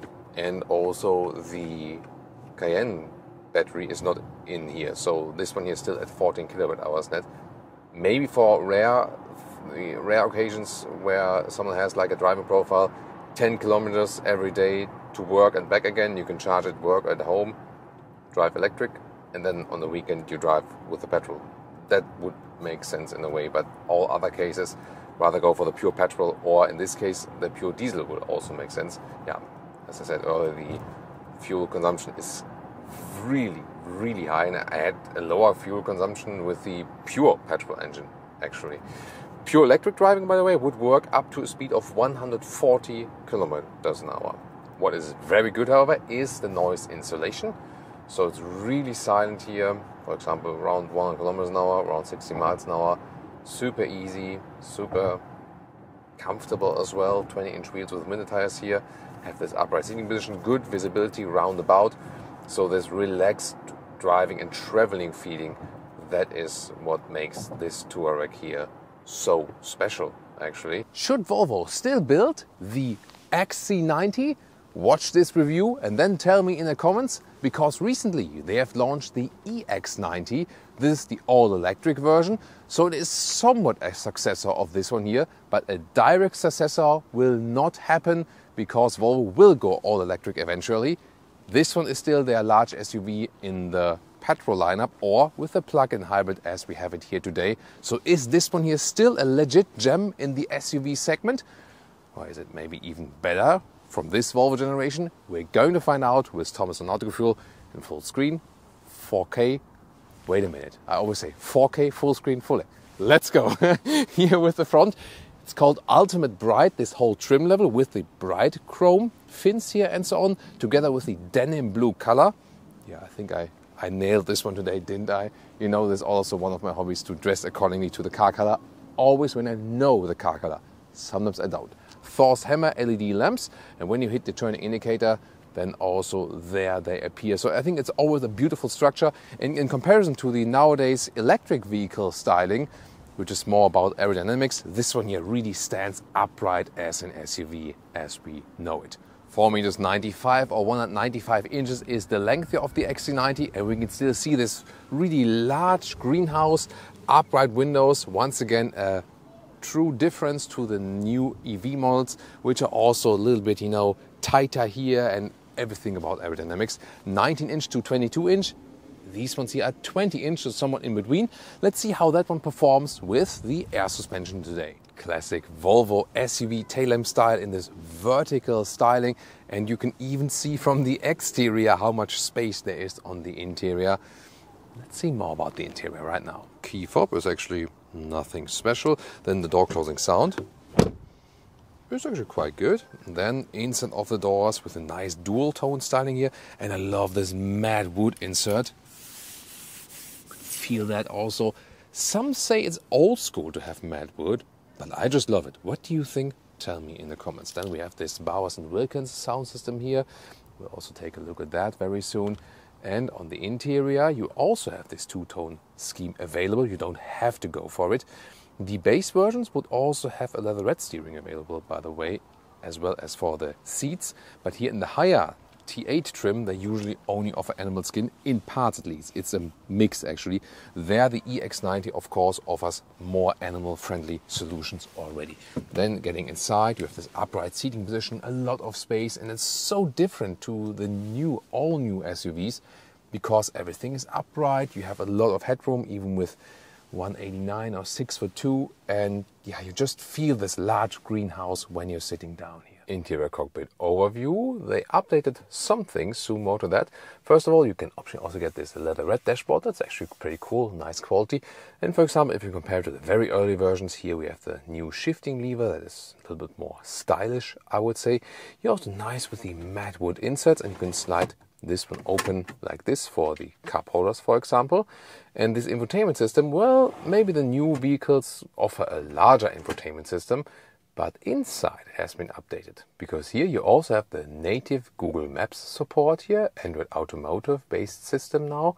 And yeah, actually it's very decent that you have this inbuilt in your vehicle. Pretty easy setup. As for the menu structure, just for the climate, you always have to choose it here in the lower part for the vent strength, and then for the temperature, or when it's like this, you control the temperature here. Not too easy to do also for seat heating and the heated steering wheel. Yeah, I would like physical dials there. And you also have the Apple CarPlay integration. There we can also test this sound system. Wow, it's really great. I love that Bowers & Wilkins sound system in here, especially with a special feature, because when you go here to the options list, then you can pick this Gothenburg concert hall, and it sounds weird on radio, but cool with music, definitely. And the Apple CarPlay integration, by the way, when you hit the map here, is actually a little bit quicker than it is with the inbuilt Google Maps, so maybe not the latest hardware behind it. Also new software here for the digital instruments. For example, you can also have this map view on the inside, but only from the car internal GPS. And you can also get a proper head-up display. And under the armrest, the cable connection then for the smartphone. And to this large greenhouse concept also counts this. First of all, nice bright ceiling here with the microfiber, then the bright cover as well, and so much space above and next to your head. That's what I love about this vehicle. And you can still open this one. You know, the latest EVs and so on, they usually have the fixed panoramic roofs, which I don't really understand. I would rather go for one that you can open, or then go for a closed roof. But the fixed glass roofs, yeah, is always pro and cons to that, definitely. What do you think? Rear doors, soft material, also the nice matte wood. And then we have a manual shade here, especially for the kids. So good build quality here. And then the legroom here. As the seat as I would be driving, there's not so much legroom left considering the length, but it works for tall adults. The seats are overall pretty high, so I think they more thought about kids here, definitely in the rear bench, which is of course fitting to the whole concept of the vehicle, because this is here in the outside seats. By the way, here you can adjust the back part here a little bit. And then we'll soon also go to the third seating row. Here in the middle seat, this is really interesting. Look at that. This is this integrated child seat. You can push it up like this. Yeah, and then you have this, you know, somewhat child seat for the not too small ones. Also a practical thing. And you can also sit in the middle here as an adult. That also works like this. Headroom also no problem at all. Huge panoramic roof. Well, and now to get into the third seating row, you pull it here at the top, and then, well, to slide it forward takes some effort, and this is then the entry to the rear seat. Do I still have space there? Isofix? Not at all. So you cannot use it for Isofix-based child seats in the rear there. And now my least favorite part, and yeah, I know you love it, and you can have like Thomas time code in the third seating row maybe. So let's squeeze myself in there. Like this, I already folded the middle seat down that I can have some chance to do that. And well, headroom wise, it directly works, I would say, so that's okay. Legroom is indeed the problem. The ground here is a little bit uneven in the rear, and you know, I can't move these seats here much more forward. You can slide all three individually, but then you can see here, legroom wise, it does not work at all for tall adults. That's the thing. Yeah, I mean, you have Isofix here on these second seating row seats. As I said, third row no. But it's more, yeah, I would say, like this middle seat here, for children that are not that small, but at the same time also not that tall. As for the trunk or the boot, here the plug-in hybrid version loses some capacity here at 640 liters then, whereas the other one would be at 710 liters. Sorry, I need to cheat a little bit. First of all, I want to show you here when the trunk is closing. Just listen to that. I don't want to be between that, but I can test a child safety test later on. First of all, let's take a look here. Great dimensions, right? First of all, some luggage inside. You can have a better understanding of it. And here the width is almost even between the wheel arches. It's like 115 in meters or 45 inches. That's good. And the standard length is about 125 in meters or 49 inches. So that's really decent. Here in the back part, you have this splitter that you can also have some backpacks in here, that nothing flies all over the place. Then we have the charging cable. You can either store it just there, really underneath it, maybe a little bit too shallow, probably. Con, you have to fold everything individually and you cannot do that from the back of the trunk. Pro, you have a nice folding mechanism here of the head restraints, and then everything also folds really flat. Wow, look at that now, that setup is really well usable. Safety sensor test as promised, let's see. Yeah, I mean, maybe it could be a little more sensitive, but overall, definitely okay. If it wasn't before this. Under the hood, you always get a 2-liter 4-cylinder. In Europe, we still get the diesel. In the US, you can not only get the B5, but also the B6, so a little bit stronger petrol engine. And then there's the top engine, the T8, the plug-in hybrid. Acceleration figure here, around 5 seconds. 5.4 in the EU, with a rear electric motor as the additional boost, so to speak. So the all-wheel drive indeed comes from that rear electric motor then, but it is actually always available. Then they have also recently upgraded the battery size, now at 15 kilowatt hours net, so you will get some more pure electric range. And from our test, we're now at the pure electric range from about 60 kilometers or 40 miles, and the petrol range, considering it's about 10 liters on 1 kilometers, 23 mpg US, 28 mpg UK, when you drive with completely empty battery, and then you have some 700 kilometers or 430 miles of the petrol range. So overall combined, then really significant. Of course, you could also have a little bit less petrol consumption when you are in this hybrid mode and use more of the recuperation, even if you don't recharge it. But of course, in this case, it does make sense to recharge it. Welcome to Thomas's driving lounge with the Volvo XC90 T8. That's still good also here in the driving. Let's find out. First of all, in this hybrid mode here, I'm driving all electric at this moment. When the battery is full enough, you can also change these driving modes here. If you, for example, in this hybrid mode, I can also go to pure. Then it would actually keep the EV mode as long as possible. At maximum speed, 140 kilometers an hour, pure electric. That's 87 miles per hour. And even if you're just all electric, it accelerates quite quickly. And in this pure mode, only if I would pin that down, that throttle completely, then the combustion engine would go on. Here in the hybrid mode, that then goes earlier. I also see in the instrument like this, there's like a small fuel drop where I see at which point the combustion engine would go on. And it, for example, would also go on if I pin it down here, of course, for our acceleration tests. And let's go, for example, to the power mode. Then it is already on for the best acceleration possible. 52, let's go. Plop, that's 100. So you see, decently quick. And you also hear the combustion engine then. If you ask yourself, is that any good for the engine? If it suddenly goes on and you rev it out, no, it's not. So that is a problem with plug-in hybrids. They are a little bit stronger in some parts of the engine where the stress would be put on the engine, yes. But of course, it only helps when you really take care of that yourself. In that case, for example, I went for the charge mode before, so I can also charge the battery while driving, which doesn't make any sense efficiency-wise, but I just did it for this acceleration test that the engine is warm before and that I don't damage the vehicle. So here, 100 kilometers an hour, one more acceleration when we're already at speed. Let's go.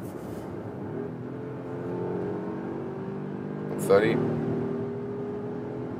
50, and 180. Yeah.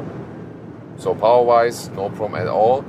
When the engine is really put under RPM pressure, then of course this 2-liter 4-cylinder doesn't sound too good. The overall hybrid driving experience, when we go back to that again, is to me quite pleasant, because you have a lot of electric moments. Even if the battery would be completely depleted, then you lift your foot off the throttle, it usually then goes in the electric mode and feels kind of like a inbuilt hybrid. And when you have recharged it, then you can also significantly drive all electric, and that is happening very often. And as I said, realistic value about 60 kilometers or 40 miles pure electric range, and you can do something with that, for example your weekly commuting and so on. Wind noise or wind insulation, I think here at 130 kilometers an hour, so around 80 miles an hour, it is kind of windy outside today, you have to say that. But it's actually decent, I would say. There are maybe some more silent competitors, but it's not bad at all. That's interesting how this rear wiper is hanging downwards like a tail. Interesting thing. Things you always see on the German Autobahn as well. Yeah, and even driving all electric. So most of the time I've been having this vehicle here at home now, I've been driving all electric and then recharging again, and here it really makes sense indeed, especially when you can charge it at home or so. By the way, I wouldn't necessarily say this counts for all XC90 models. It always depends on the individual vehicle. I feel that the steering wheel is a little bit offset here, you know. That would be straight, but then I'm going to the left. This is kind of like going straight and it's tilted to the right. I would like to hear your comments about that. I'm really sensitive to that. I hate that, totally. And it's often that, you know, you do that in the workshop and also with the electronic steering wheel calibration and so on. Yeah, but I really like it that you can see that's completely straight. Maybe you can fix it with a new electronic calibration of the steering wheel or something. Here, higher speed and lane change at 130 kilometers an hour. Let's do that. Yeah, you feel Leo's like, whoa. Yeah, you have this floating ship atmosphere, which is okay to the XC90 because you do have air suspension here, and I love that. And you have this floaty ride indeed. And therefore, it doesn't need to be that sporty. So if you compare it, for example, to the German competitors, this one definitely less sporty.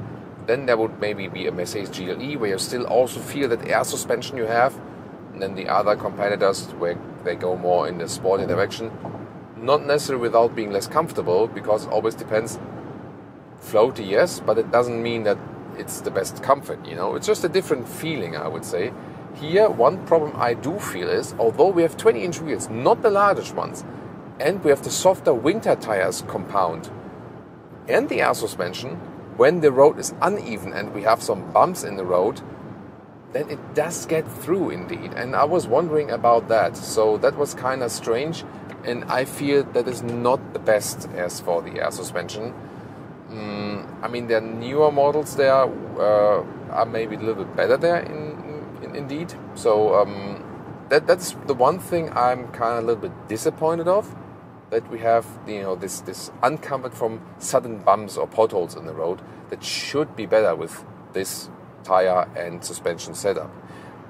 Other than that, I feel it's a very relaxed ride, and I love this open greenhouse atmosphere. It's very good for a long journey, also as for the seat ergonomics and so on. I said you can also get the full leatherette seats, for example, in the US versions in the lower trim, which is fine because, I mean, even considering the age of the vehicle, you probably should not go for the highest trim then. Doesn't pay off money-wise. It's still not a cheap vehicle at all.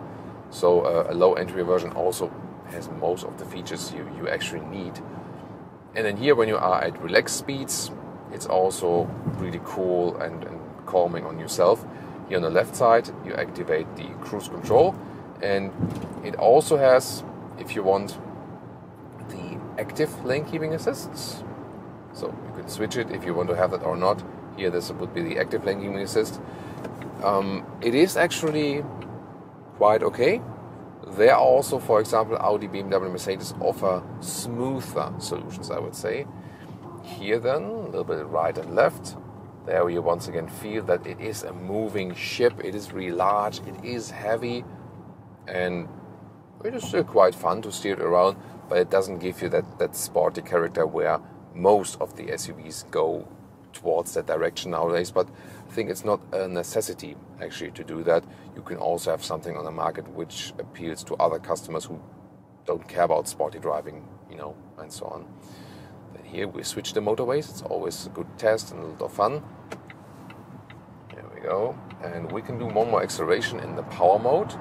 Let's go from 70 kilometers an hour. Let's go. Woo. 130. Ah, did that bump. You felt that? 160. And top speed 185 kilometers an hour. So Volvo has limited that top speed for all of their models. That is the strategy, although I could theoretically go longer. And here at top speed, actually also from the wind noise, yeah, of course, significantly louder than before, but still quite okay, I feel. There was one, I always use it as for good testing that road, this one fierce bump, this, you know, this in the road, where it really hurt, it hammered through, and usually that shouldn't happen with the vehicle with air suspension. So that was the proof of the point I have been criticizing earlier. But overall, it's a very likable feeling here, and I mean, told you about the range beforehand. Of course, you can still drive way longer in that one than with the electric counterpart, the EX90. So range is, of course, still something you need to consider when comparing this one here against the all-electric brother. And of course, this greenhouse concept, more open space, more open feeling. So I somehow still like this vehicle. Do you? In this full review, we'll tell you all you need to know about the recent Audi Q7 in exterior, interior, and the driving experience here on Autogefühl with Thomas. And we'll also have a special focus here today on the Q7 PHEV. Front grille, bigger than before and more in line also with the Audi Q8, for example. Looks stronger now than the S-Line. Adds those sportier contrast, especially in the lower part, also with the black frame around here. Then new headlamps, horizontally drawn. They start with LED, optional the matrix LED, also for more high beam functions. And this one here is the new laser light, which is now also available for the Q7. You can see it with the blue accentuations here, and then you have even more high beam performance. The length of the Q7 is 5 meters 06, 16 foot 6 or 199 inches, and comes standard with a steel suspension, optional also what we have in here, the air suspension. That one then varies 9 centimeters overall, so 6 centimeters up in the off-road mode, 3 centimeters down when you drive faster on the Autobahn.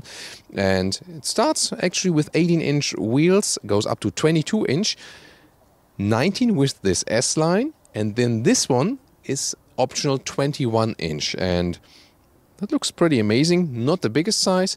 What would be my tip? Yeah, maybe 19 or 20, because then you have a little bit more comfort than with those, but they will still look pretty nice. The S-Line badge right there, that also means those sporty contrast accentuations. You can see that the S-Line here has those wheel arches painted in the vehicle color. If you want it more off-roadish, you don't go for the S-Line, then you also have a contrast around the wheel arches. However, they are then also painted, but not in the vehicle color, but more in, in this black or dark gray scheme. Interesting for the PHEV is also there is no rear axle steering available and no anti-roll control, which is usually an option in a suspension package. But here, due to packaging reason, not available for the PHEV. In the rear, there's a new modern signature here for the tail lamps. That looks really space style, so pretty cool. And then also this bright strip that all goes around the vehicle. And those ones, those are the definition of fake exhausts. And here you can charge the 17.3 kilowatt hour battery with a 7.4 kilowatt AC charger. This one here is the 3-liter 6-cylinder petrol engine, the 3-liter TFSI. That's very interesting, this strategy, and there are 2 horsepower outputs available actually. In the 55 TFSIe, that's 375 horsepower, or in the 60 TFSIe, that's 450 horsepower. Each is the total system horsepower output, so pretty strong actually. And We'll be really excited how this one will be driving. And what's also interesting is when you have a 2-liter 4-cylinder at Audi and you have the Quattro all-wheel drive, then you have this Quattro Ultra front plus rear on demand. But here then, when you have the 3-liter 6-cylinder engines, this is a classic Quattro 40-60, base distribution, so rear-wheel biased all-wheel drive. Well, to me, the true all-wheel drive, yes, the new one might be a little bit more efficient or so, but this one, of course, will give you a little bit more rear-wheel bias. Now to the interior. First of all, doors closing sound. Oh, amazing. This is a really very solid door closing sound. And you can see, by the way, the door here is really low, so that also protects the inside. Also those beautiful S-line badges from dirt. Then there's Alcantara at the inside of the doors. Here you can get different decor elements. Reasonable door pockets. There you can also open the normal fuel cap, and also right here the trunk. Bang & Olufsen sound system. Yeah, it has a really nice sound, tested it before, definitely. And the S-Line also more sporty accentuations. For example, here the perforated side of the steering wheel, animal skin seat here in this case. But the Q7 can also be bought with fabric seats as base, at least in Europe. And there's also in the normal S-Line, there would also be an Alcantara insert on the middle available. And there's also a sport seat available without the integrated head restraint. That is already a little bit sportier, but not as sporty as this one. So you go base seat, more open, then sport seat, little sportier with separate head restraint. And then this one here, the S sport seat with integrated head restraint. So this looks the sportiest, but I can tell you with this, visually attractive quilting on the inside and the sportiest form of the seat, it's to me at least not the best comfort then. So I would rather tell you to save some money and go for base style seats or the base sport seat if you want the most comfort. However, for a sport seat, it's still decently comfortable because you sit upright, you have a lot of space in here. This platform here of the VW Touareg, Porsche Cayenne and the Audi Q7, they all share the same platform, which has this absolutely even entry sill here. This somehow feels cool, it doesn't go up or down. It's just all flat here to the bottom. That's just, a very special feeling when sitting here on the interior. Very clean setup here, definitely. Horizontal stress right there. Yeah, a lot of black piano lacquer is being used. Like this Quattro accentuation, this will also be illuminated, for example, but I would like to have something different than this black all over the place because it collects fingerprints and also a lot of dust and so on. But the overall design is pretty cool. Everything is touch-based, at least in this middle part. See, the range is at the moment also predicted with 50 kilometers, 52 kilometers. That's actually pretty decent. And then you can also change the view right here, depending on what you want to have. So you're pretty flexible as for this virtual cockpit. And you can also have this GPS view right here. So that's pretty cool and very helpful indeed. And they somehow also play together, this whole unit. So here everything with a touch. No control or something. This can be a problem when controlling it while driving, for example. Then again, it looks fancy and is also quite intuitive to use. That's good. Here with the satellite view, if you have the basic view, not the satellite view, it will also be a little bit more responsive. Then you have this home menu, but here I have to really press it in, and I always recommend to go to the display settings here, then go to the MMI, and then deactivate this touchscreen feedback. Here, this haptic feedback for touch input. There we go. So, and then you see the difference? I can just click like with a smartphone. And I mean, we are all used to smartphones. Why do you have to bang, bang, bang, bang on the touchscreen? It's so much, easier just to use it with easy click. Then there will be Apple CarPlay, also wirelessly available. Alternatively, it also works with Android Auto, but not wireless yet. Go a little bit further down, this classic shifting lever that all works the very same way. Then you have the cup holders, which are high class and adaptive also. And then there's this armrest. You can slide forward a little bit. And when you put it up, then there's an inductive charging pad available and 2 classic USB-A devices for your smartphones. And the head-up display, clear to read, and the speed, the allowed speed, assistance system info, and also some GPS info, so that's always a good option. Also the rear features here the Alcantara at the inside of the door in the S-Line, that's beautifully done. Then we also have for the kids, here this manual sunshade, like this. Oh, Yeah, there we go again. And awesome build quality everywhere. What you touch and see and feel, they're really on top of the game here with the Q7, especially even more with the facelift. Then a lot of space at the back of the interior, and even here in the PHEV version there's no compromise on the back seating. In this normal back bench there's no 7-seater option available here for the PHEV. That's not possible, but I mean this will do just fine. You can get inside as well, and see here I have plenty of legroom left when I would be driving even here, and also with a more voluminous S Sport seat. Then you're really flexible because you can slide the bench forward and backward, and that's actually possible for each individual seat. So you can also very well sit in the rear, one of the very few cars where you can sit as a tall adult in the middle seat perfectly. You can also just put this middle seat forward then. This is all possible to be flexible in, you know, trunk length and the space you have in the front available. Isofix here at the outside is also nicely covered as for that. And I mean, there's of course this transmission channel here, yes, but you can still sit pretty decently here. Also have an additional climate control in lower part, 2 12-volt power supplies, and yeah, headroom is actually absolutely plentiful. And also the back part of the seats, I'll mention that too. You can put it a little bit straighter or more backwards if you want to go in a relaxing sleeping position, and this also goes a very wide way, and this would also be the possibility to flip the seats directly from here completely. Well, we have darker windows here in the rear area, therefore we cannot see it that well, but I can tell you at the moment the top cover of the trunk is closed, and when I open the hatch right here, the cover automatically raises up like here, and when I close it again it goes down. That's a really great, comfortable function, definitely. When you have the air suspension, you can also lower the car a little bit here, that you have a lower loading niveau, so that's also handy and pretty good in square dimensions. This is the trunk split, and there are actually 2 limitations here for the PHEV. One, there's no lower ground, so you cannot put anything up here. Usually you could put this one up, and again there's no 7-seater option available. And the second limitation is this one here. So there's like an additional box for the AC charger, so you're a little bit more limited in the space in the width right there. But still, I mean, even at this point right there, it's not exactly 1.20 meters, but it's definitely more than a meter in width right here, and in the upper part even a little bit more. So still, you can get along with that very well. And the length of the trunk here is 1.14 meters.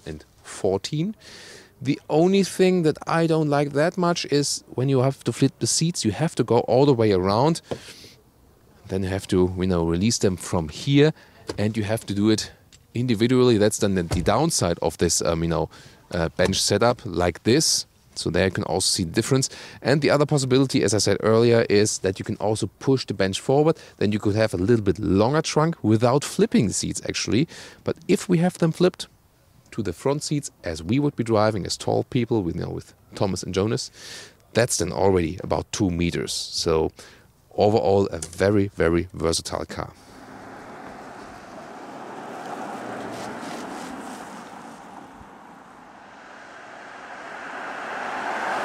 The car is about 300 to 400 kilograms heavier than normal Q7 with the 3-liter TFSI turbo petrol engine, so you have to bear that in mind. However, this electric drive always transports some kinds of first of all tranquility, because it's silent, and also of lightness again, because you hear nothing. When you hit the throttle, there's this electric drive which does feel different from the combustion drive. The promised range is 640 kilometers on the combustion engine and about 50 kilometers on the pure electric drive. That would be about 400 miles combustion engine and about 30 miles as for the pure electric power.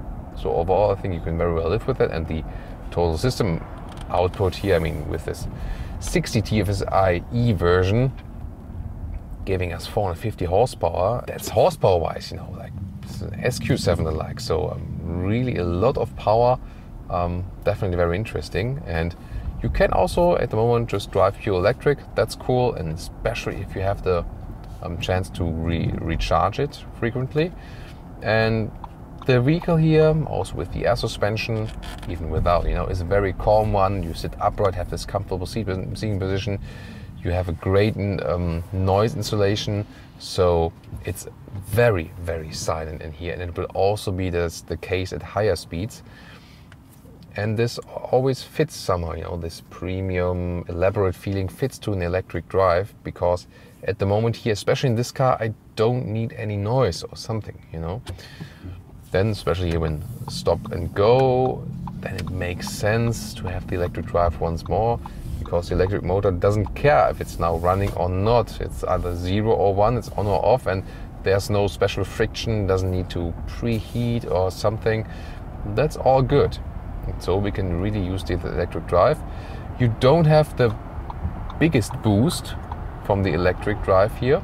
At some points you feel more resistance in the in the throttle, and then it would turn over to the hybrid drive, also with using the combustion engine. I felt that recently in the Mercedes GLE PHEV, that was a diesel PHEV and with a quite big battery actually, that this one was giving me more boost just from the electric drive. That was also, pretty interesting. So let's now see on the motorway what happens when I push the throttle all the way through. I guess the combustion engine gets activated. Yeah, and that's the case. And now the thing is, that's not a clever thing to do. Well, on the one hand, because you have the PHEV, the first boost is covered by the electric drive. But then, of course, the combustion engine is being activated for the very first time, maybe, and is already now on higher RPMs. There are some protection measurements that it's not running at like a peak RPM or something to prevent some damages, but still, I think it's not the best thing to do.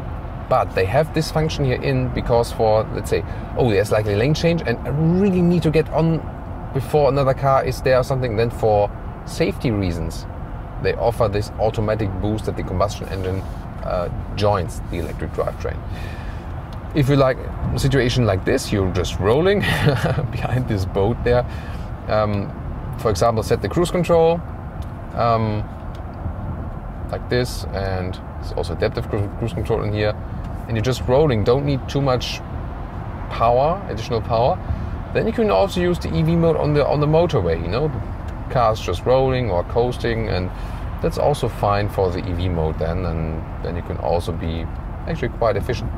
However, yes, a combustion engine is more efficient on the motorway, because the best efficiency point for a combustion engine would be about 90 kilometers an hour. So actually the car is in the hybrid mode now, so yeah, I can also, just when I use this lower button, switch between EV and hybrid.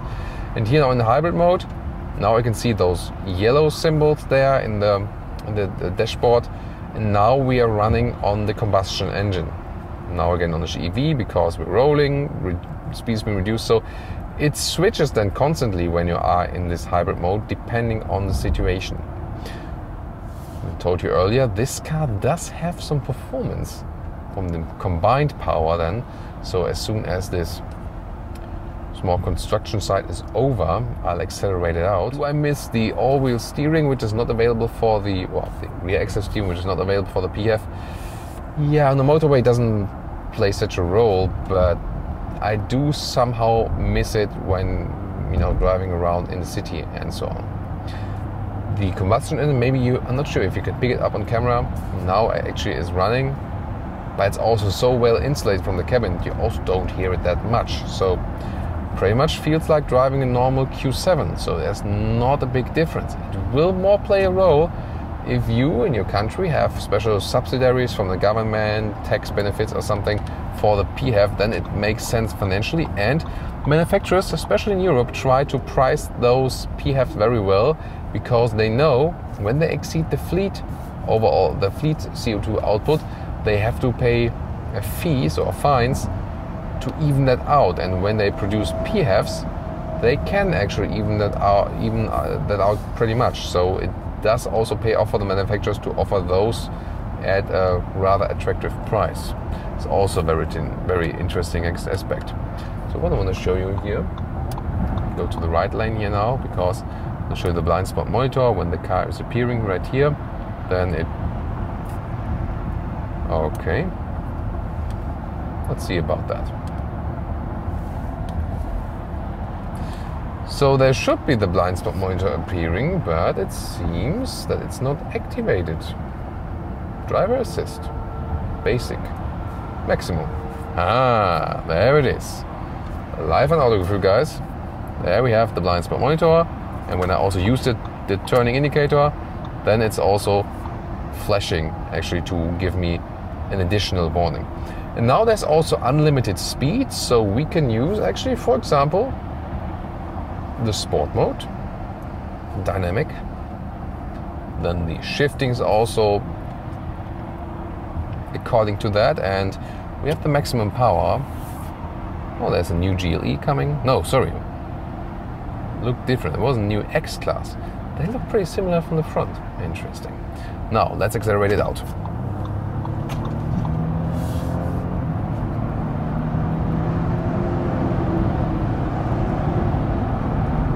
160 kilometers. Wow.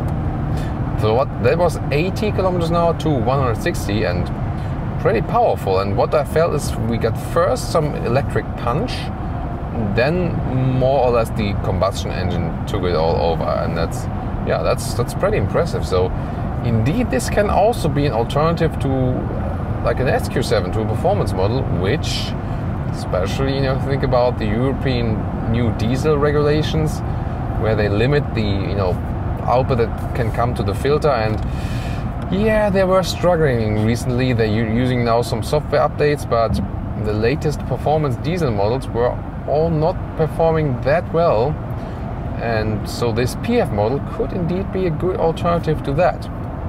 Yeah, at the same time, mostly you maybe don't want to force it that much, and then you can keep it, you know, just rolling, go to the comfort mode again, and then, for example, also use the recuperation. Other than that, the steering is quite direct, and although it's set on the comfort tone, it's fun to do some slalom here with the Q7. There's a good steering feel, good steering input as well, and the handling is fantastic. I mean, we have a great suspension from this air suspension, a great comfort from the air suspension. In the auto mode, really, you know, picks everything itself. In the dynamic mode, the car set a little bit lower. Now I get more stiffer feedback, so that's less comfort then, but you know, more connection to the road. So you can pick that how you would like to have it. Definitely cool. And yeah, off-road would also be possible. Then, you know, raising it up, but that doesn't increase the comfort, by the way. So if you have, you know, because there's like positive and negative travel always, and you need both to have a good comfort. But definitely interesting. You know, I was just letting it roll, and we have about 22 kilowatt hours on 100 kilometers again. That's a realistic electric vehicle fuel consumption, and I just enjoy driving the Q7 all electric. Again, the biggest difference I feel from this one to the GLE, of course it has a different styling feeling, so to say, but the GLE has the way better battery, so it's like double the size and also double the range, so that's a big difference. And you know, this is what I meant here. When I want a real punch from this car, I need the combustion engine. The electric drive is not for that. Yeah, Jonas is a little bit sick today, so maybe have some best wishes for Jonas in the comments, then he will get well in no time.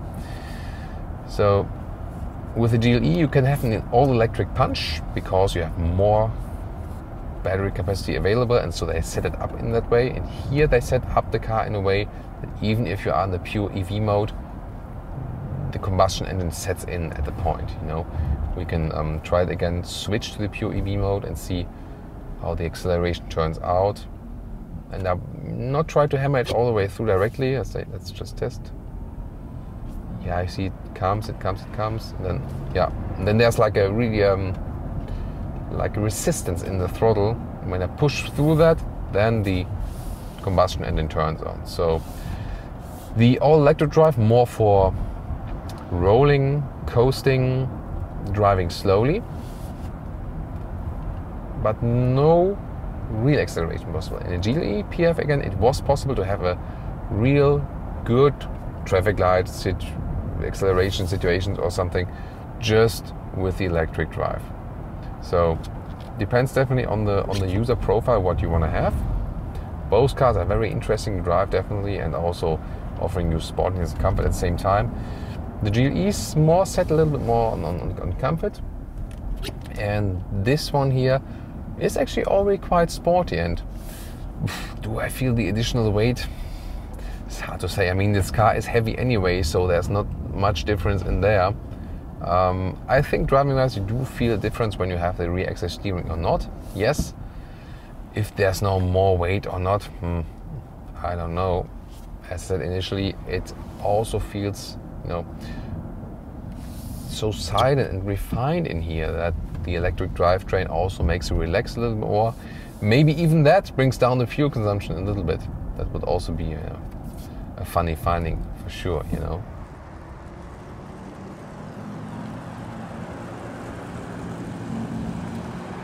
And now to our conclusion for today with the Audi Q7 facelift and the special focus on the Q7 PHEV. First of all, in the exterior styling, this facelift brings more strength to the whole car and, well, not maybe in the S-Line, but in the other version it looks more SUV, more off-roadish and less as a van maybe as before. In the S-Line then, more sporty accentuations. It also depends on which size of the wheels you pick, of course. But definitely here also with the painted wheel arches then a sportier style. And a nice contrast here with the black pack as well, so that fits very well to this white color. On the interior, high build quality as we used to. Now with those infotainment system upgrades makes it a modern car. There's no interior differentiation as for the infotainment now anymore between Q7 and Q8. Yeah, you can argue with the MMI knob before you could control stuff better while driving. However, the menu structure is pretty easy, so you can find the things pretty fast, and that's also good. And also with the upgraded voice input, that helps. Overall, I get along with the system pretty well, I have to say. Good comfort, also great riding comfort. And this one is, although it's a pretty heavy car, even heavier as a PHEV, still it feels somehow easy and agile to drive. And the thing is, with this power here, you maybe saw the small clip from the action cam from the acceleration 0 to 60 kilometers an hour, and that was in, you know, heavy rain. Still, this all-wheel drive was managing that very well. Also good to has an advantage to have the classic all-wheel drive 40-60% base distribution, then adapting in just a little bit. Together with the big 3-liter 6-cylinder engine, I think that's a good mix overall.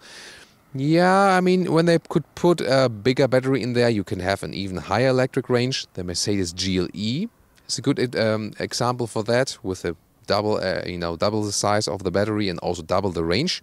Here about 50 kilometers or 30 miles, it is indeed realistic.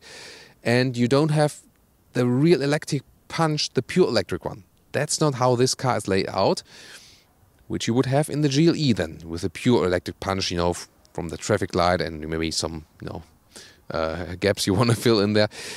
But then again, most of the time I could still drive all electric, because in the normal traffic situations you don't have so many situations where you like hammer it all the way through, even not in Germany. So you can use the electric drivetrain quite a lot, especially if you're commuting short ways or for inner city drives, that you can reduce emissions locally. And you always have the recuperation possibility that even when the battery is depleted, you can still lower the fuel consumption by using the recuperation. Then again, something from the battery, especially for the first few meters and so on.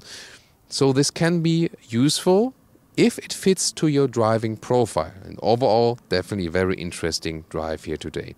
What's your take on that one here, the Q7 PHEV? And of course, it might even be an alternative to the especially when you use the hybrid mode, to the powerful alternatives, because that was really a strong acceleration we had here in this combination with the total system output. The BMW X5 is fine before and after the facelift. The main difference is the new infotainment, which now lacks physical climate dials, but delivers a more stable wireless CarPlay connection. Exterior, interior and driving are very refined.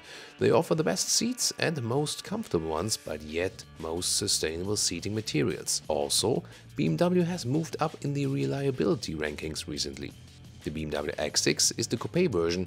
Here again the looks are sportier, but you don't lose much. The Mercedes GLE is slightly facelifted.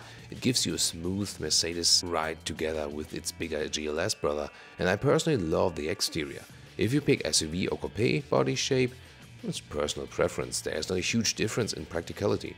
Mercedes also offers annual free seating. The Audi Q8 received a lamp update, that's how we have to call it, that facelift. It has a straightforward user interface and the sport you ride. The bigger brother is the Audi Q7 if you need more space in the rear and in the trunk. The VW Touareg is the least expensive sibling among VW, Audi, Porsche and Bentley. It also has the least sporty approach in the ride.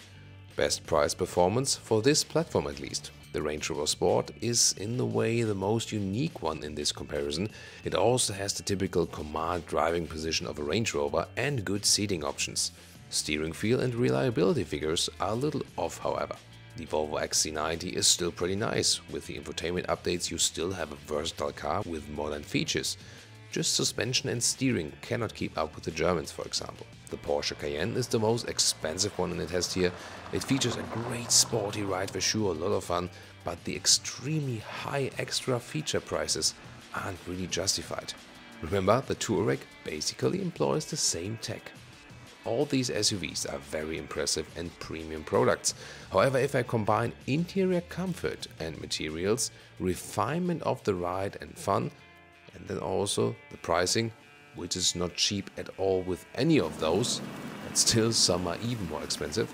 So overall then, my pick would be the BMW X5. If you want a sporty look and the SUV coupe approach, then the X6. Which one would you pick and why? Tell me in the comments and join us also for more comparison reviews.